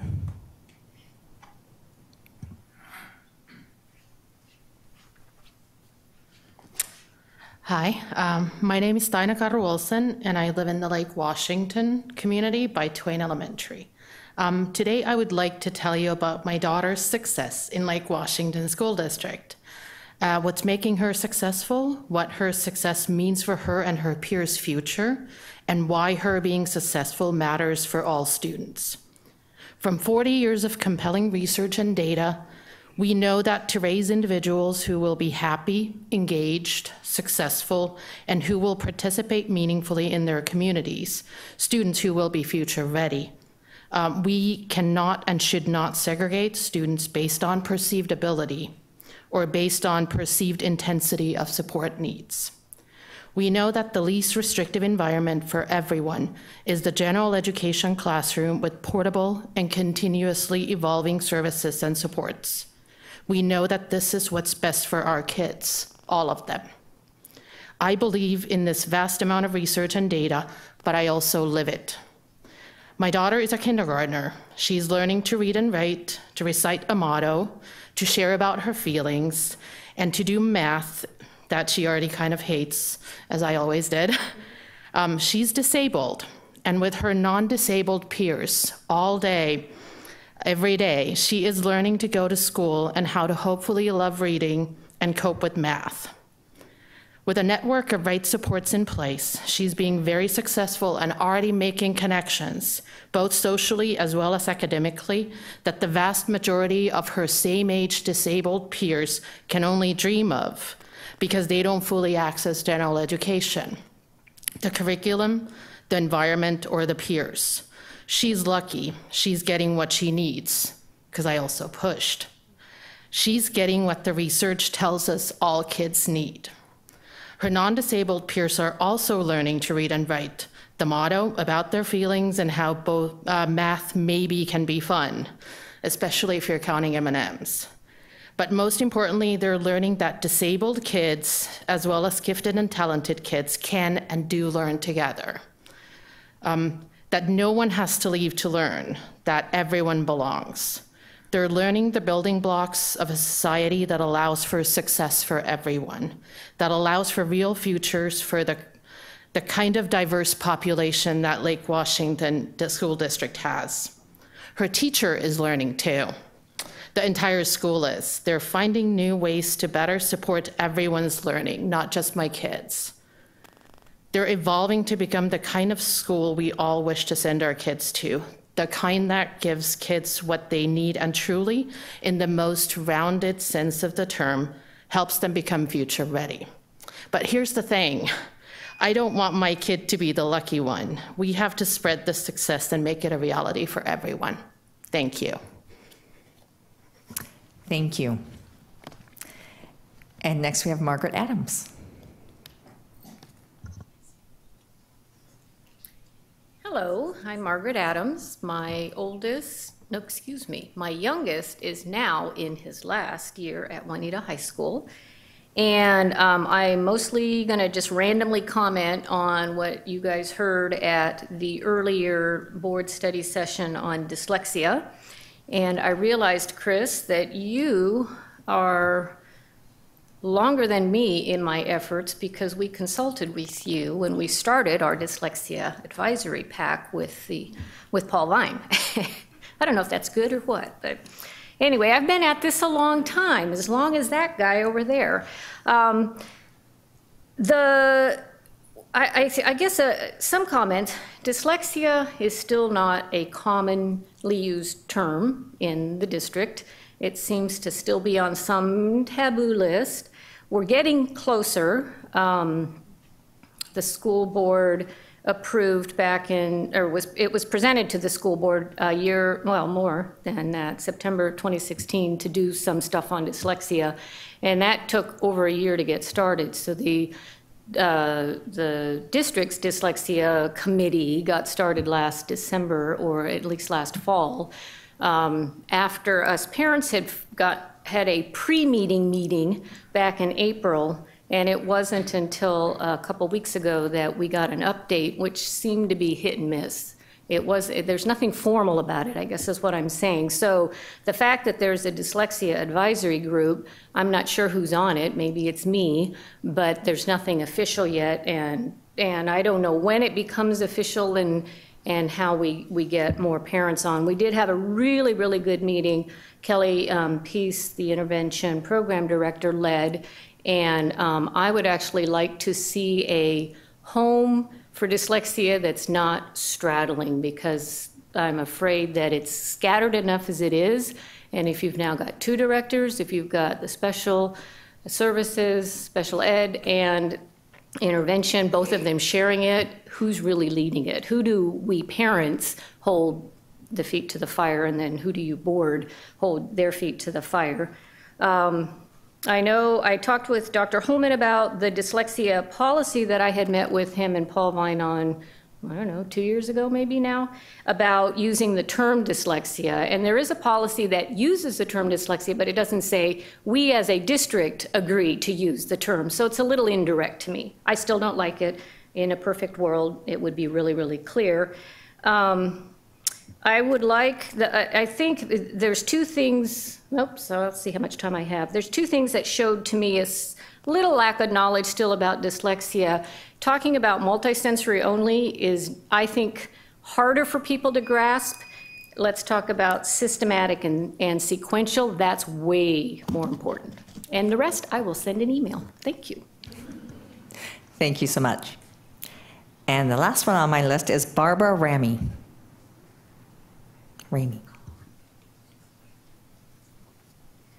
Hi, it is Barbara Ramey. Thank you. Board Chair, members of the board, and Dr. Pierce, thank you so much for all you do. And I might need to borrow your napkin. Thank you for your comments earlier tonight. My son, here we go. My son was a first grader at Helen Keller when Sandy Hook happened. and I didn't want to talk to him about it because I thought I could shelter him. He heard about it from school on the playground. So we started talking about guns and safety and school and how he was safe at school because his teachers would protect him. He's now a sixth grader. He's doing extremely well in school. He's at Kamiakin. We love Kamiakin. Teachers are fabulous. And my son, I told him I was going to this meeting tonight, and he asked me to ask you a question, and I understand you don't give answers, so I'll ask the question anyway. You might have heard about a national school walkout on March 14th. We've talked about it at home. I've heard that it's happening at some of your schools. I have not heard that it's happening at Kamiakin, but my son, again, has heard about it before I talked to him about it. He's heard about it from a friend at school. And so we talked about it tonight, and I asked him what he knew about it, and he said, well, Cody says it's happening. And he wanted me to ask you if it was happening. So I don't know if and how many schools are participating, and I know that there's rules about politics and what schools can do about politics, and you guys are doing what you can do here, and I really, really appreciate that. I just want you to know that if it's an unexcused absence, if students walk out, fine. I don't care. I told my son that. I said, if you walk out of school to go to McDonald's or to go to 7-Eleven to get a Slurpee, you're going to be in trouble. But if you participate in this walkout and it's an unexcused absence, you have my support. And my husband said, same goes for me. So I understand that the need to focus on learning and the need to focus on the core, the core curriculum, whatever, I forget the lingo. But participation in civic events such as a school walkout to support gun safety obviously is something that really matters to all of us. And I hope that that could be considered a civics lesson. Thank you so much for all you do and for your support. Thank you. Is there anybody else who would like to speak who didn't get a chance to sign up? Please.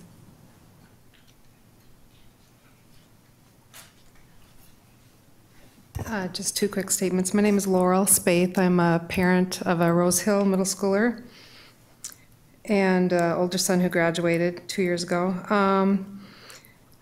On student safety, I appreciate what you presented, and I think to me our best protection is human relationships. Every student needs to feel they matter. Every teacher needs to feel they matter. And I had a question, as you did, Ms. Sage, what happens after risk assessment? And I think students obviously will be put back into a school, maybe not the school they were attending, but again, that student at some point needs to matter to somebody. And how does the school work with the various agencies that are involved? I think where in the community do you guys pull together? I realize parents can't know all of those answers, but somehow there has to be that connection with that student and other agencies, and not just left, and not left for people to wonder. That's what, I guess, where I would start with some of those kinds of questions. And that's all I have. Thank you. Thank you. Is there anybody else? Please.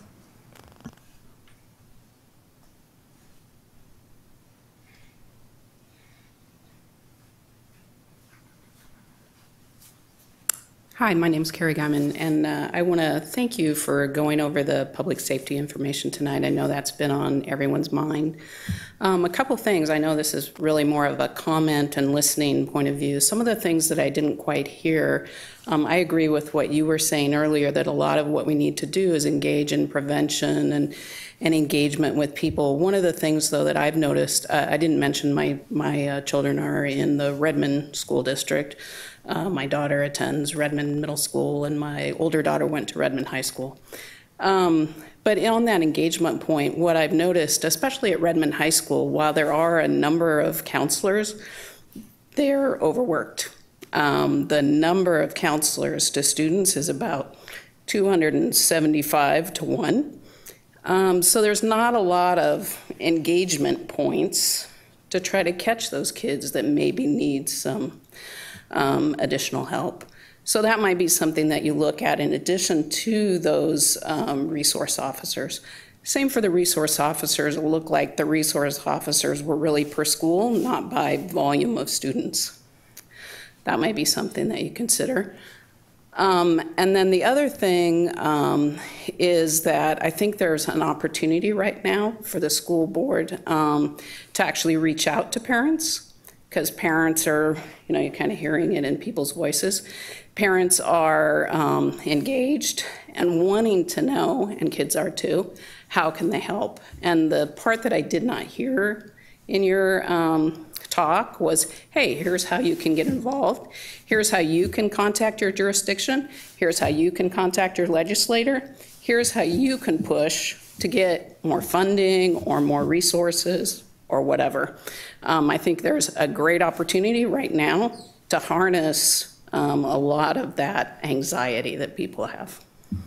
So that's all I have. Thank you. Thank you. Anyone else?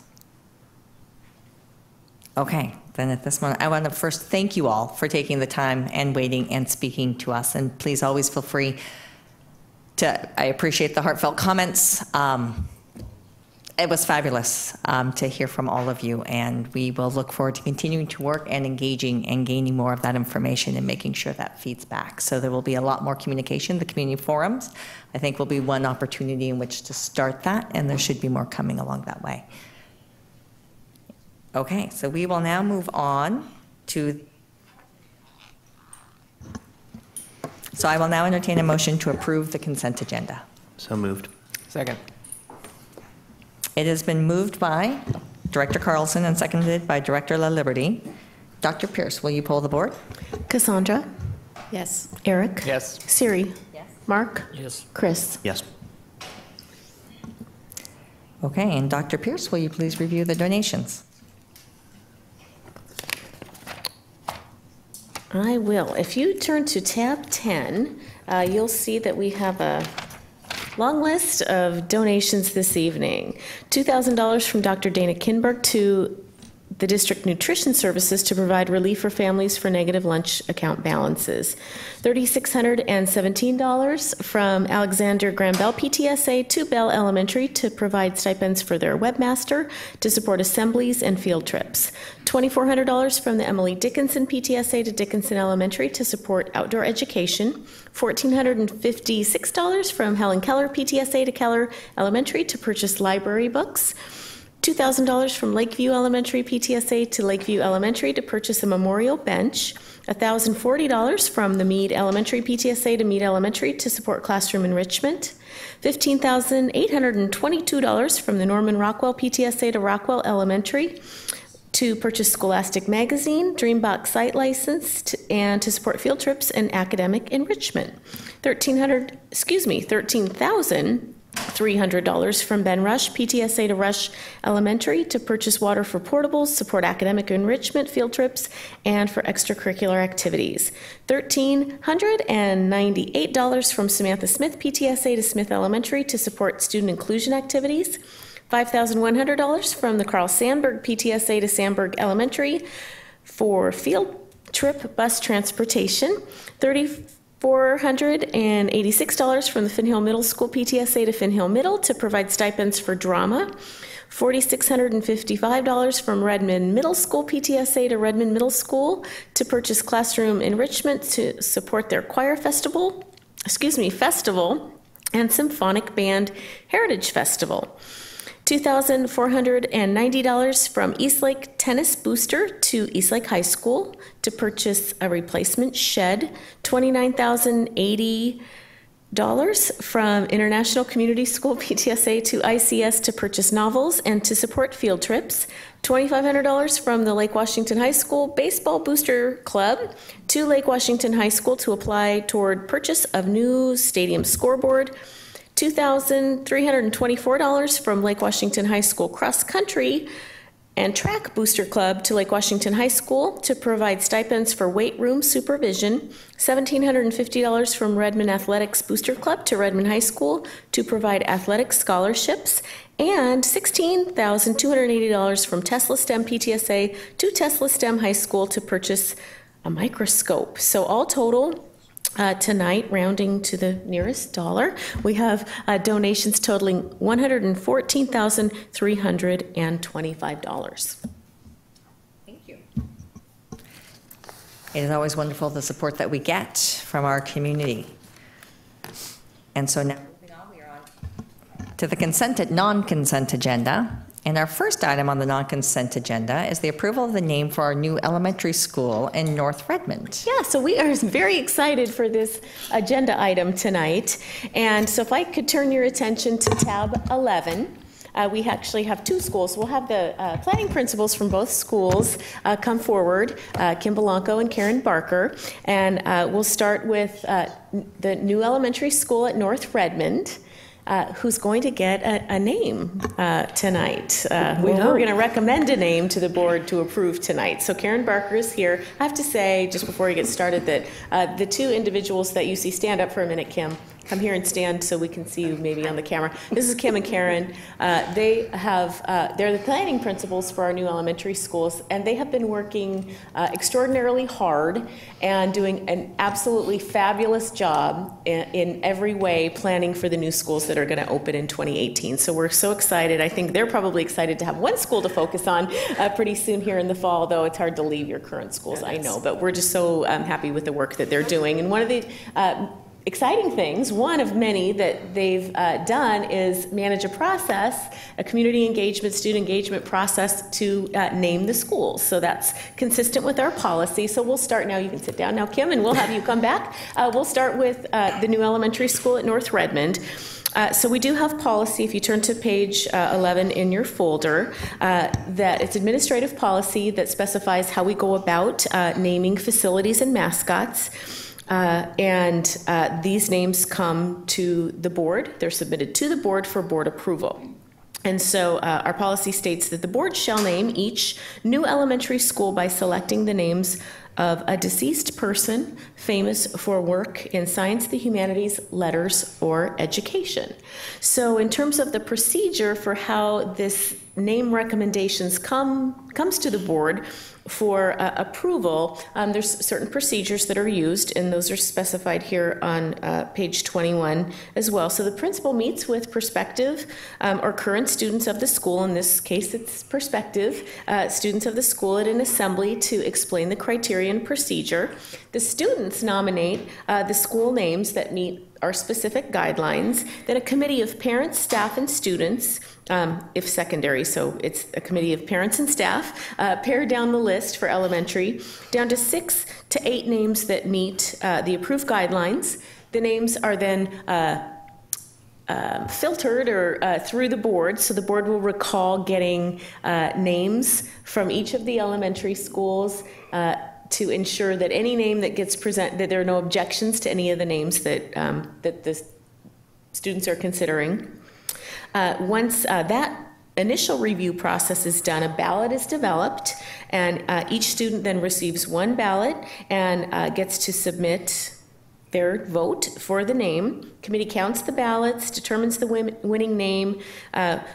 We then, we actually do this earlier, ensure that we secure the permission to use the name. So when you are presented with names, we have obtained that necessary approval. So that's already in place. And tonight the names, of course, being presented to the board for approval. So the final names that were on the ballot for the North Redmond site were Pat Tillman Elementary School, Clara Barton Elementary School, Eleanor Roosevelt Elementary School, Frederick Douglass Elementary School, Susan B. Anthony Elementary School, and Amelia Earhart Elementary School. So in just a moment, I'm going to turn it over to Karen, but I'm going to go ahead and read the recommendation here, which is that the Board of Directors approves the nominated name, which you're about to hear, as presented as the name for the new elementary school. So we don't have to any longer call it the new elementary school at North Redmond. We will have a name for the school. So with that, Karen, the floor is yours. Thank you, Dr. Pierce. I'm excited to announce the proposed name for the new school located in North Redmond, currently known as Site 28. Our school is going to focus on developing social and emotional and leadership skills in children through a school-wide approach to providing instruction and growth of the interdisciplinary skills and attributes of the Lake Washington student profile. We will incorporate a service learning project at each grade level to apply these skills in a project that serves our local or global community. In December, I held student assemblies and parent meetings at Einstein, Rockwell, Wilder, and Dickinson, which are our 4 giving schools, to inform them of our plans for the school and solicit their ideas for school planning. Submissions for the school name were entered via web link sent to parents. 62 names were submitted, resulting in 50 names for consideration by the naming committee. Our committee consisted of teachers and parents who defined the selection criteria for the final list to go to vote to include someone that is a role model for students, a person that is aligned with our school's purpose in developing servant leaders, and someone that is relevant to our community. As required by board policy, the committee refined the list to 6 candidates for consideration. A paper ballot was issued to each student currently assigned to the school in grades K through 4. And following the ballot count, a prioritized list was provided to district legal counsel to secure the naming rights to designate our new name. Our honoree is best known for her humanitarian work. However, she began her many achievements as a female teacher that fought for women to have equal rights to men in the workplace. She then joined the Civil War effort to provide care to soldiers through organizing methods of getting desperately needed supplies to soldiers on the front lines. She traveled from battle to battle, becoming known as the Angel of the Battlefield. In 1869, she went to Switzerland, where she worked to get the U.S. Congress to agree to the Geneva Convention. This agreement resulted in the formation of the Red Cross, and it asked nations to agree to protect medical personnel on the battlefield. The resulting American Red Cross provides relief for victims of epidemics and natural disasters, and her work helping people in times of war and in times of peace made her an eternal symbol of humanitarianism. We are proud to announce that the final name selected for Site 28 is Clara Barton Elementary.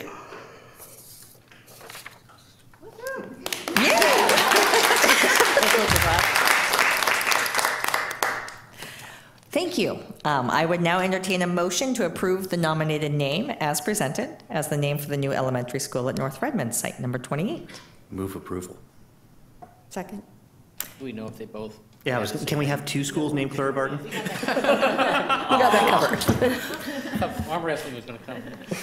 It has been moved by Director Carlson and seconded by Director Sage that we approve the nominated name, Clara Barton, as presented as the name for the new elementary school at North Redmond site.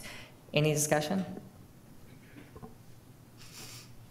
No? All right. All those in favor, please signify by voting aye. Aye. Oh, yeah. All those opposed? Hearing none, motion carries.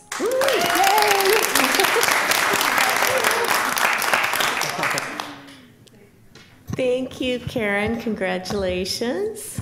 Okay, welcome, All right, deja Kim. vu. Yeah. I'm Kim. Oh, go ahead. I'm sorry, Kim. Oh, Just go ahead. before you get started, I won't read the entire situation recommendation as it applies to the new elementary school at Redmond Ridge, but I will share the final names that were on the ballot and then turn it over to Kim for her part of the presentation. So the final names on the ballot presented for a student vote were Grace Hopper Elementary School, Ella Baker Elementary School, S.P. Clark Elementary School, Clara Barton Elementary School, and Mary Jackson Elementary School. And so with that, Kim.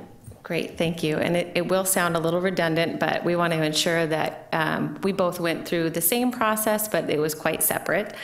In December, I also held an information meeting, Nights for Family. That's where we introduced ourselves and we spoke about the focus of our school and introduced how we're going to name our school. Our school's focus is on creating global citizens through service learning. Families learned how our school will follow the Lake Washington School District guiding principles of integrating content.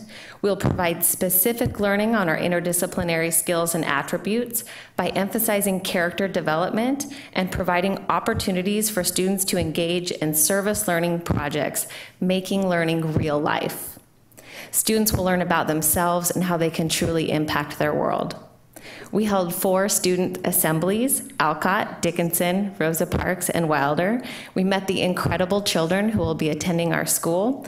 They were thrilled to be a part of the naming process. They were also very excited about the elevator in the new school. We also had a chance to engage families. We have hundreds of families already volunteering for a school that's not even there yet or finalized. Then we sent out an electronic survey. We gathered over 80 submissions with 40 different names. Our naming committee met, and it consisted of both staff and parents, and we also had selection criterion, which consisted of ensuring that the person's life work aligns with our school focus and the whole child development. Also, the person is an appropriate role model for K through 5 students, and we also wanted to ensure that we included candidates from underrepresented groups. Our committee then determined 5 names, which came to you in January, and those 5 names were sent out via paper ballot and submitted to legal counsel. I am honored tonight to tell you the name of our person who embodied the character traits we'll be focusing on at our school. To name a few of these traits, she demonstrated empathy, grit, integrity, and optimism. She was a brilliant Black hero of the civil rights freedom movement who inspired and guided emerging leaders such as Rosa Parks. She played a key role in some of the most influential organizations of all time, including the NAACP. She believed in a grassroots movement, and she believed that change happened by unlocking the power in every human. Her influence was reflected in her nickname, Fundi, which is a Swahili word meaning a person who teaches a craft to next generations. She reached out to the young to help them find their voices. She was a well-respected and influential leader in the fight for human and civil rights. She is ranked one of the most important African-American leaders and perhaps the most influential woman in the civil rights movement. She dedicated her life to service, which is the cornerstone of our school, helping students see a need in our society and empowering them to make a difference. It is an honor to present the name of our elementary school, a school that will work to empower generations to come, Ella Baker Elementary School.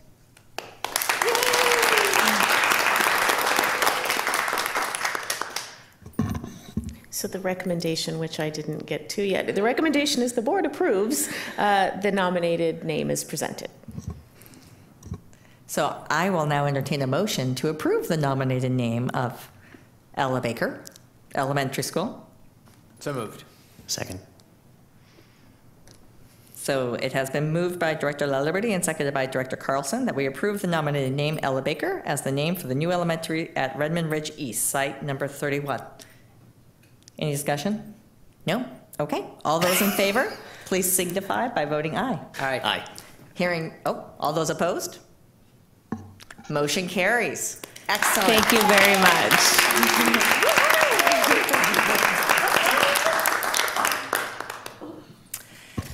Thank you both, and thank you both for being here, even though the item was later in the agenda, so appreciate you both being here tonight. Thanks so much. Yes, that's very exciting to have names for the schools now, that we can actually refer to them that way. So on to the next thing. The next item on the non-consent agenda is the approval of the monitoring report for science.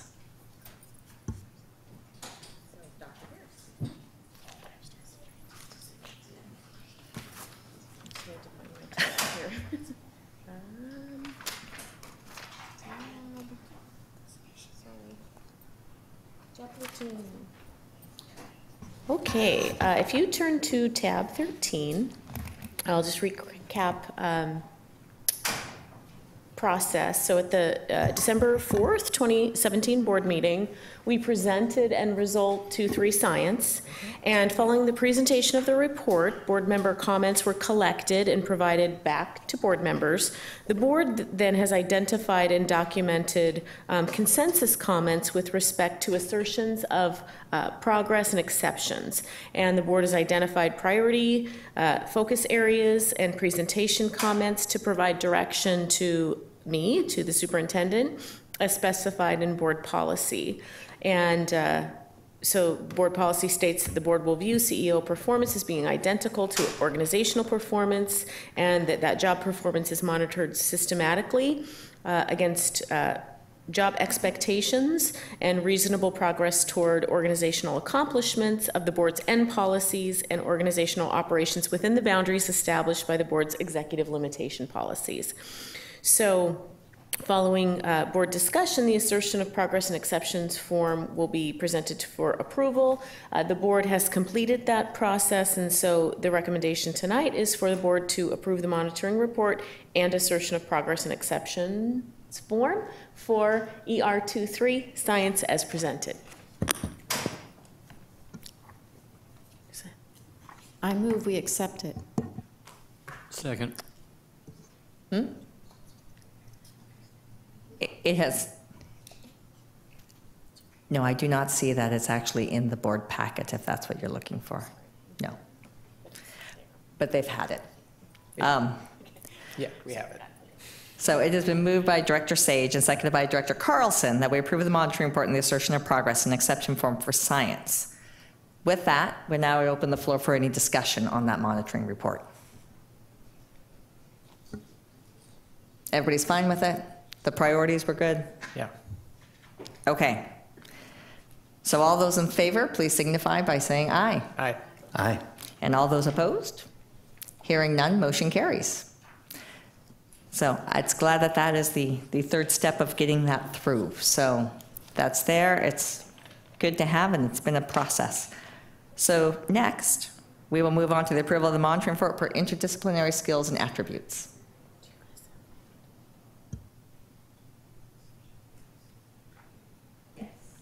Sent to us too. Okay, so I won't be repetitive or redundant here in terms of, no, but well, I mean, I saw it. Yeah, I said it was last week, but I don't think I just actually do. We may want to push this if Tracy ever gets back in. So we'd like a motion to table this to the next meeting? Yeah, Tracy, I just want to make sure, I don't know if I didn't send this till late last week, so I don't think you've had the chance to review it. And I think the board, the practice we've adopted is to give you the opportunity to review something before we're approving it, and particularly for this one. So given that, I think I would move that we, I don't know what the verb is. Just table it to the next meeting. Until the next meeting. Second. Okay. All those in favor? Aye. All right, so that we will move that forward to the next meeting, have the opportunity to review it, and any questions can be addressed then. And I'll, just so everyone has it, I'll forward it again to everyone right now.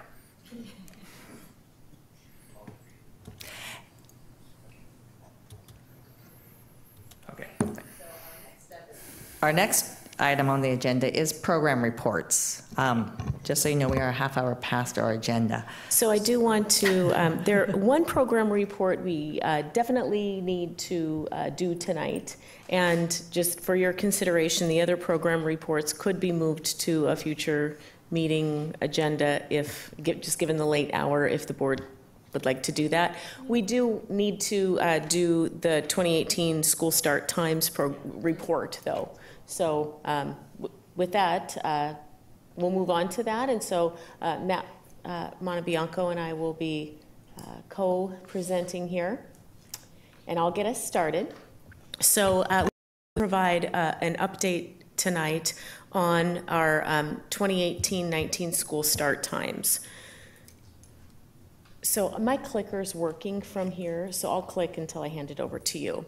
So 3 things we want to ensure that the board and our community receives tonight in terms of information is we are making adjustments to our 18-19 school start times and dismissal times. And so we want to highlight that fact tonight, talk about why those times are being adjusted, and how and when specifics about particular schools will be communicated to parents.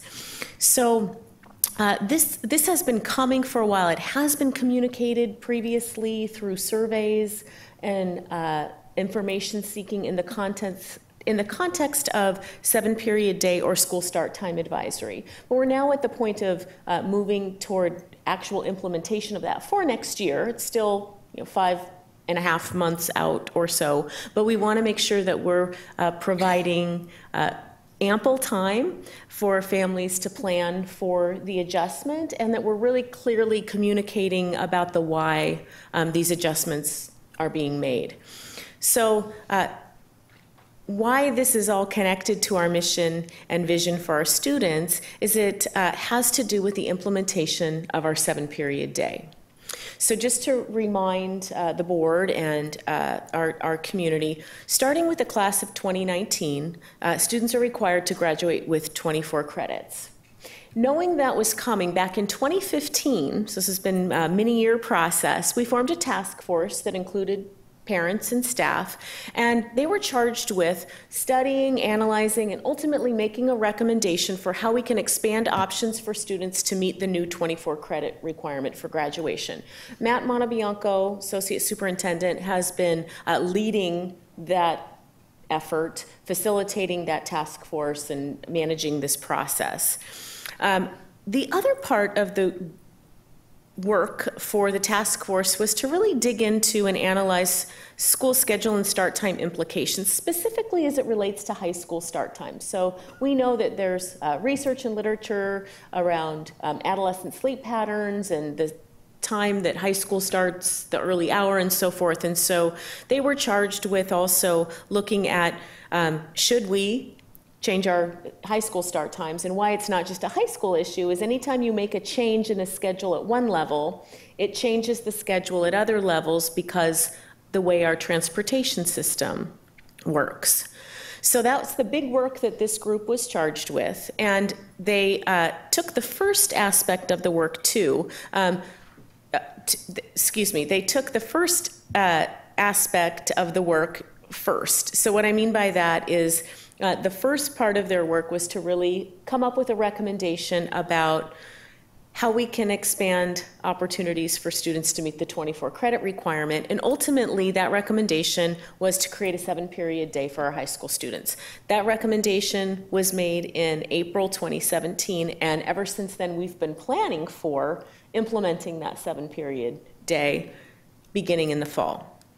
So I wanted to spend just a couple of minutes about why a 7-period day is needed and why it's really beneficial to our students. And so I think it's important for everyone to understand this is really about bringing back opportunities for our students that they used to have. So if you take a look at the slide that's in front of you, you see for the class of 2015, at that time, the state graduation requirement was 22 credits. Students had 24 spots to earn those 22 credits.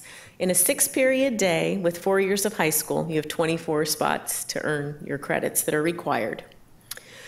Within that 22 credit requirement, students had 6 electives. So there's requirements in that 22, and then 6 electives. If you go back to our policy, that students had 6 electives at that time.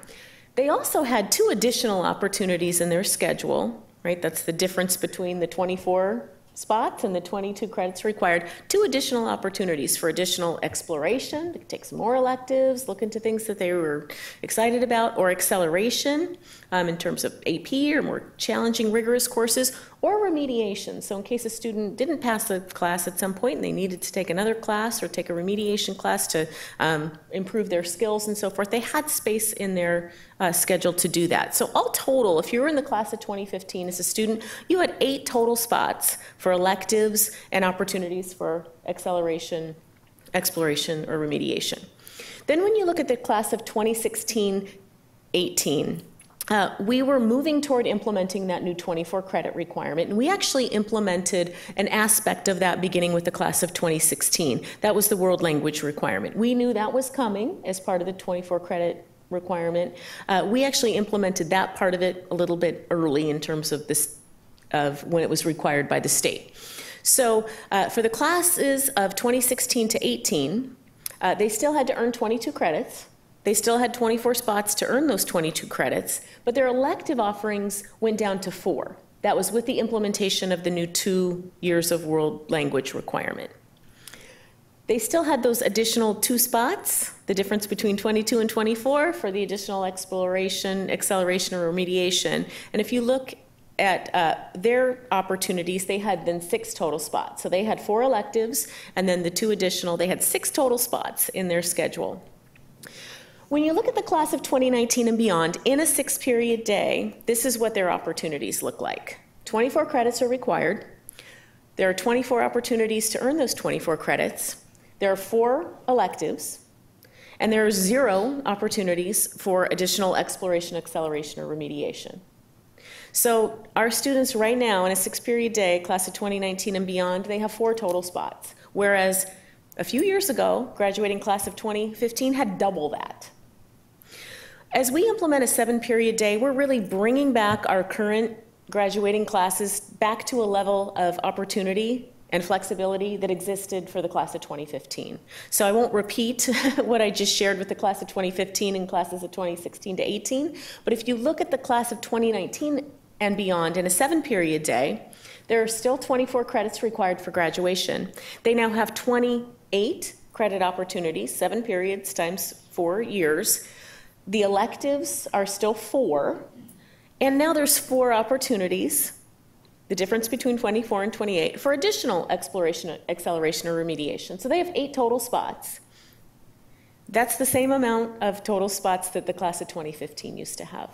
So just wanted to highlight that for our board and for our community, because it's important to know that this is really about returning opportunity that our students used to have. So that's why we're implementing a 7-period day. I won't repeat all of this. It's essentially what I said in the previous slide, but I think it was important to kind of lay that out for people.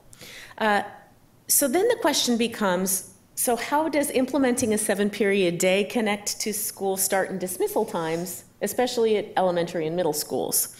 So the recommendation from the task force was to add time to the high school day and implement a 7-period day, and add 20 minutes specifically. So we're adding the 20 minutes to the student day at the high school level, and we're intentionally adding that time at the end of the day. Wouldn't make any sense to add it to the beginning of the day and have our high school start even earlier, when part of the work that we're doing is looking at whether we need to adjust high school start times to later. So as we implement a 7-period day, the 20 minutes is going at the end of the high school day, so students still start high school at the same time they start this year. They're going to go 20 minutes longer, and now their day is including 7 periods. So start times for high school won't change next year again. It wouldn't make sense to have them go even earlier, kind of counterproductive in terms of what we might be doing later on, right? And so when we add time at the high school level, we do need to adjust start and dismissal times for our elementary and middle schools because we have a tiered transportation system. In other words, the same buses that are transporting students at the elementary level are transporting students at the middle level, are transporting students at the high school level. So you can't just make a change at one level and not have it affect the other levels.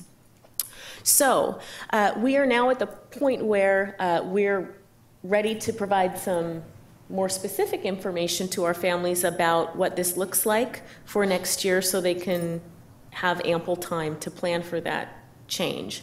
So, and then we're going to loop back at the end of the presentation about where are we with the larger issue of school start times, because that task force is still in place. It's modified a little bit, and we'll get to that. But they're still looking at the overall issue of school start times.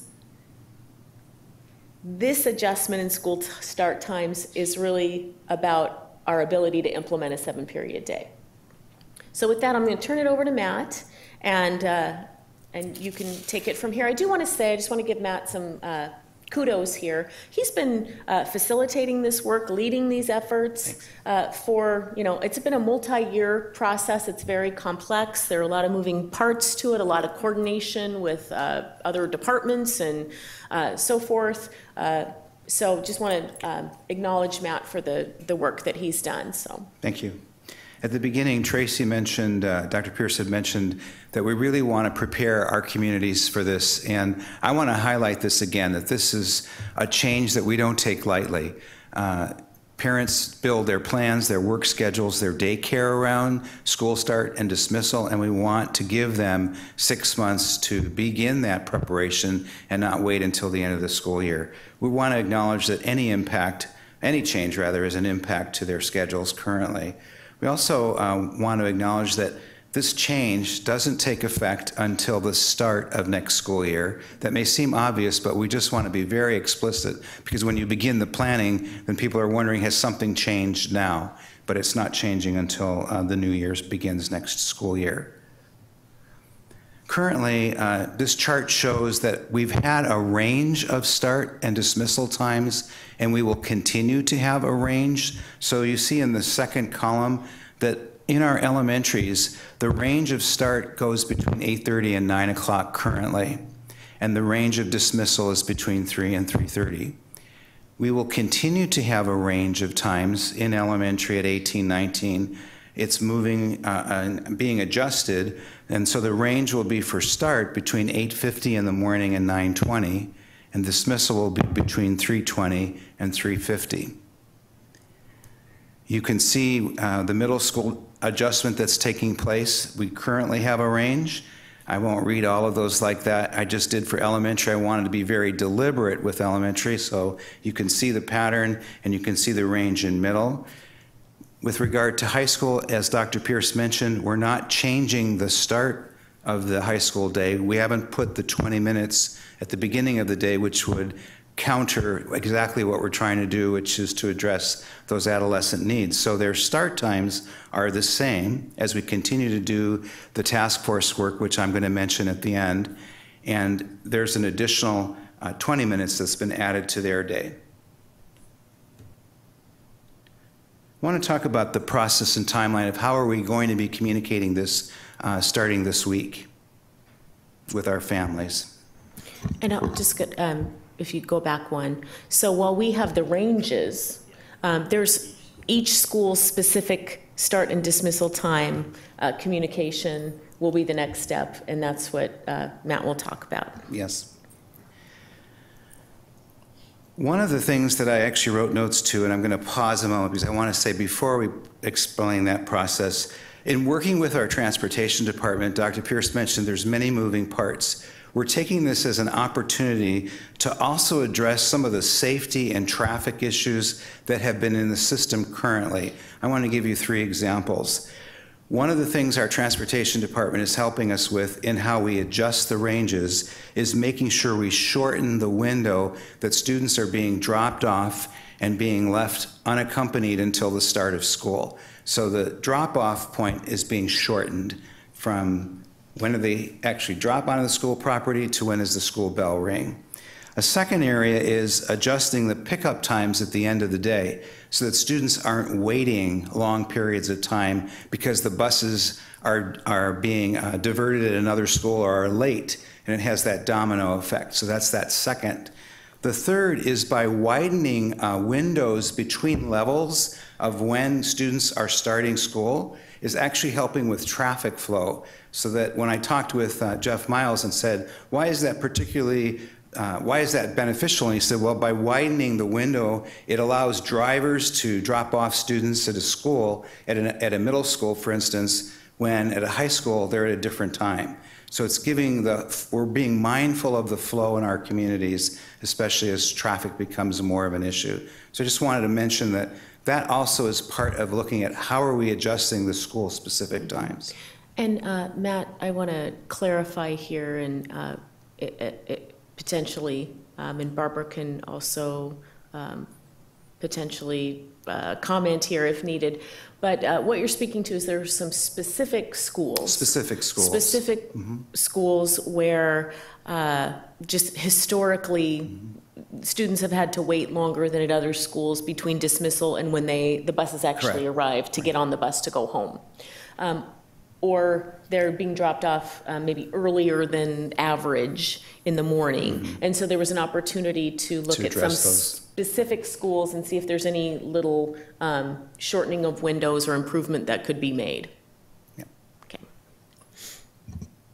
Now I'm moving on to the process and timeline. This Friday, March 9th, families are going to receive a school messenger message that will have their school-specific start and dismissal times for 2018 in that message, in that letter.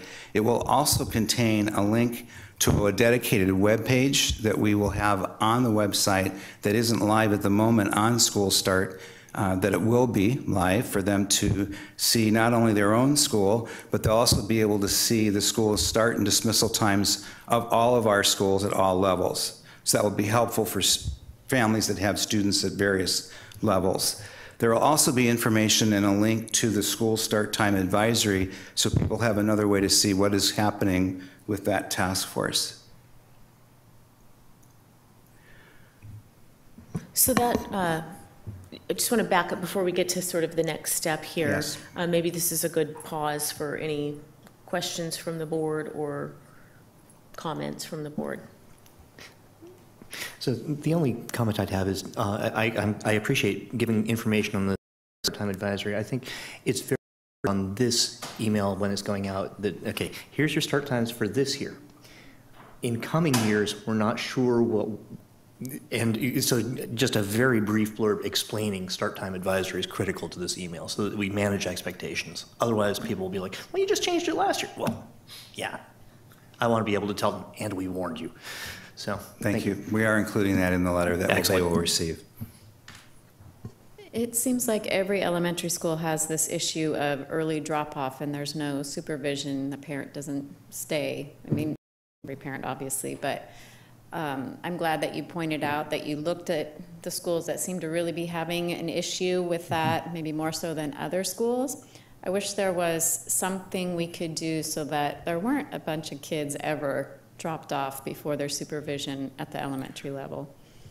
Probably out of our control. Yeah. I think what's within our control is the trend when we're dropping off students, earlier, and we do, through communication and essentially principal communication with families, try to be, clear about when people should drop their if parents are transporting their own children, when they should drop off and when sort of that supervision begins. We also are very clear about how to pick up in a civil manner, but it doesn't always happen in those drive-through lines. That's true. And so you had mentioned the traffic impacts on that piece. Will we be informing the cities of these shifts? I'm thinking of stoplights, the school timing, and all those components of how those work. Yes. Okay.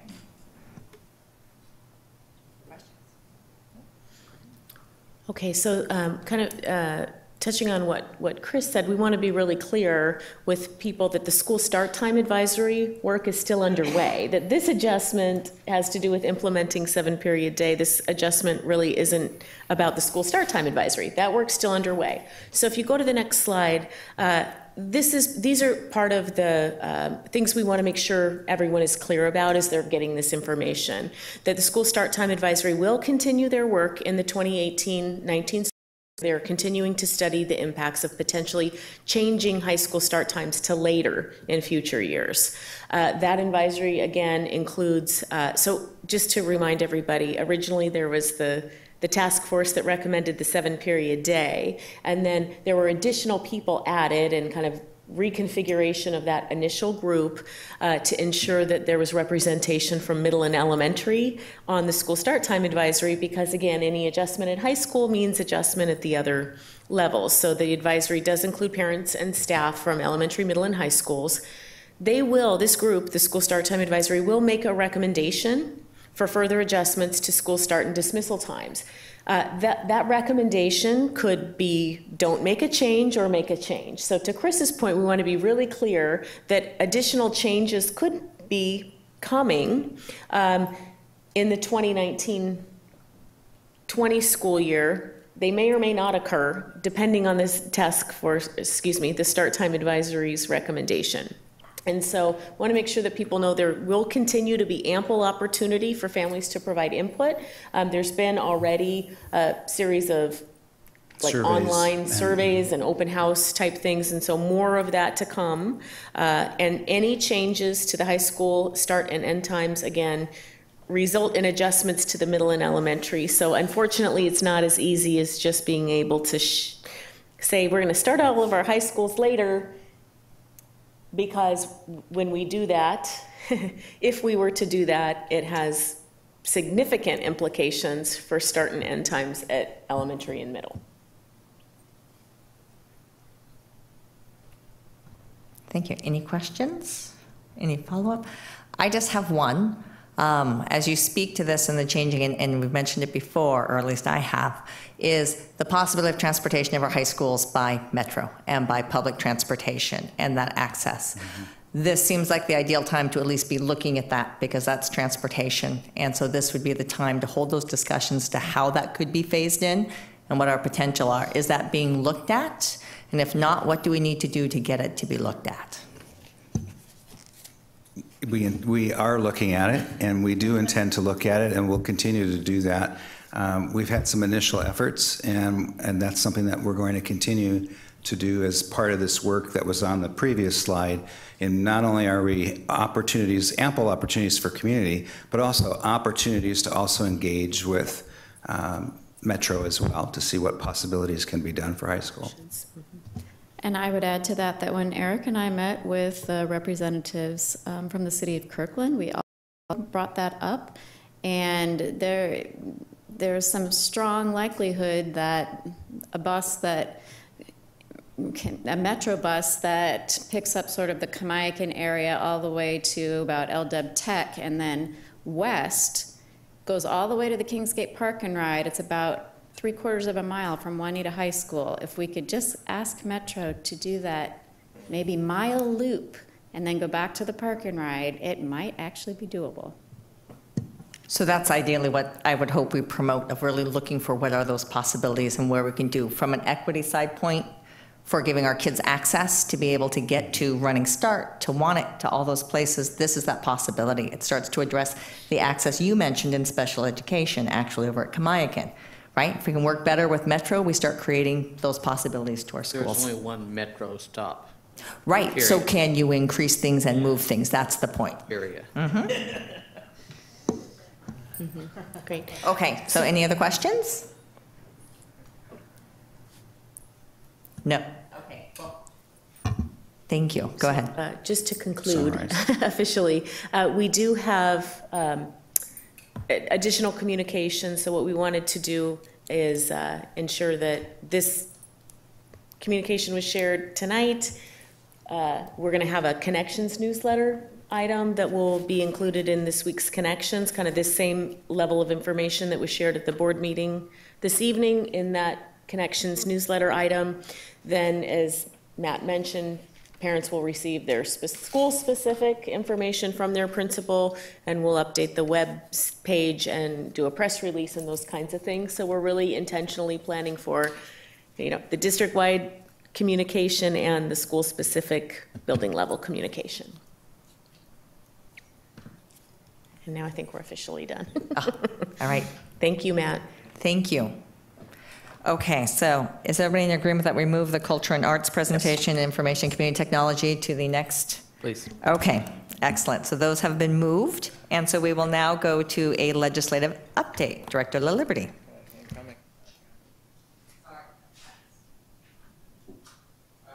Here, I'll filibuster while I'm. You can read Dr. Seuss. It's a legislative joke. This is the last week of this session. There Well, I mean, the principal work the legislature has remaining is the supplemental operating budget. It's still being negotiated between the two houses. I don't have any specifics on that right now. I've been monitoring it. We're, days left, so I will try to keep the board updated daily going forward. As far as policy bills, there is an interesting one that is up for vote in the Senate in the day or next day or so. It's Senate Bill 6620. I'll put this in an email too to the board. It focuses on school safety, what we've been talking about today, and particularly school emergency response systems, an incident reporting system, mobile app, and providing funding for regional school safety supports. Sort of a broad statement of what it does. I'll try to put some more details in the in my email to the board, but I think it'd be helpful for board members to contact our legislators on this particular bill and ask that they can support it. It's timely and very important. So more from me in the next, I'll try to get it out tomorrow morning. Okay. Any questions? Okay, so now we're on to any board follow-up.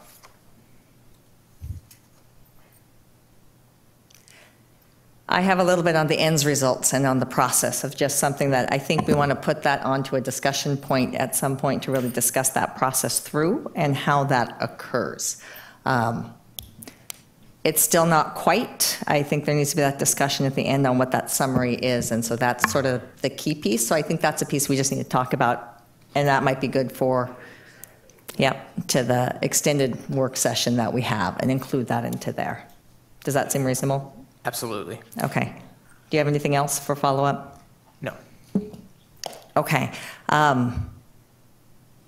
I would have one other follow-up, and that's following up partially with the public comment that was said tonight, as well as some other conversations in the legislature, is considering possibly as a board if we want to do a resolution in regards to school safety and school security and some of the larger issues around there. As you spoke to, schools and security only have one component in the sense of we can do facility in that, but it is community in which to address that. And so speaking to sort of those larger issues, the legislative pieces that could do we want to put something out as sort of a resolution as the board, similar to what we did with the immigration dealing with students from back then. So I would say that yes, we do. I think it would be beneficial to have that very clearly stated of what we value, where we're at. But I will put that out as to whether or not we want to do that.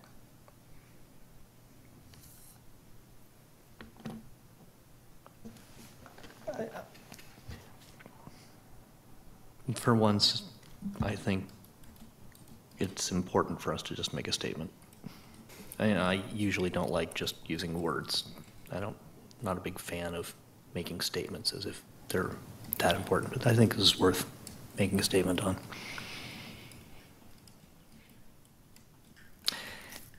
Speaking of which, actually, I have another item after we finish this that's related. Yeah, I agree. When is our next regular board meeting? Be March 19th, and Yes. so we could ask for a draft to be put forward for us to be able to discuss and do that. That is just an early board meeting, short, typically consent only, but we are going to have to change that a little bit to do the. That's okay. Okay. Would I'd that like work? that. That'd be great. There are several examples out already of places to draw from, knowing the city of Sammamish has also just done one, and some other locations that we've gone, Seattle School District and other places. Yep. Okay, so we'll go ahead and put that on the agenda for the future. And Chris? So with regard to, it's taken a little while for the various plans around the internet to congeal on a single date, but it seems like it's going to be March 14th, that there's some activity around walkouts. To the extent that these are an opportunity for the kids to engage in the political process. They can't vote yet, but they can sure as heck make a statement. They can learn, they can write to their legislators, they can do something. I don't know if we have a formal policy around these things. I just wanted to say that I've fully endorsed my 10th grader in taking the excused or unexcused absence to do what he needs to do. And I don't know that we need to make an official statement on this, but I know that there are some teachers who are trying to work to make it as useful as possible, anticipating and knowing what time it's likely to happen and how long it's likely to last. So anyway, I don't know if we need to do anything formally or not. So. Our high school principal sent out the district policy on this, and I thought it was actually and the board well should have done. received the communication from me on this topic. Okay, and then that is going to be included in the connections that's going out as well. There's also an additional march. There's also an additional march on, I want to say the 24th or 26th, I'm sorry. Thank you. Yeah, it's a Saturday that students and staff could attend and participate in and exercise their freedom of speech, so they wouldn't have to end up disrupt their school day. I would encourage folks to consider that as their option. That way they don't have to pick and choose between their feelings and their obligations. Anyway. Thank you. Any further discussion on that? Okay, any other future agenda items? Any debrief? Board member comments? Just two things to be aware of. March 15th, Director Area 2 regional meeting for school board directors. There'll be a legislative rep training that you can attend, being done by Jessica Vazquez from WASDA, as well as Chris Reichdahl, superintendent, and actually school safety and security is going to be sort of one of the themes that will be talked about amongst the directors, is sort of what's happening there within the King County. And then also March 31st is Policy Governance Summit being put on by WASDA for districts that are in the process of doing policy governance, to be able to do sort of a professional learning community amongst school directors and be able to hold those conversations of what's working, what's not, and where you can improve upon it. So those are just things to get on and to look and be able to register for. So lastly with that, March 15th is the Director Area 2 regional meeting. Okay, so with that, our next board meeting is March 19th. It will begin at 5:30. It is a short business meeting, as it will include those items that we added to the agenda, the two presentations, as well as the resolution. And we will then be holding a study session, which will be a linkage session, looking at what are our community, a linkage session planning, where we get to discuss how we will look at working with our community and connecting with key stakeholders and key groups, so that some of the information we got tonight can help play into those conversations. So with that, I will now entertain a motion to adjourn. So moved. Second. It has been moved by Director Carlson and seconded by Director La Liberty that we adjourn. All those in favor, please signify by voting aye. Aye. And all those opposed? Hearing none, motion carries. Meeting is adjourned.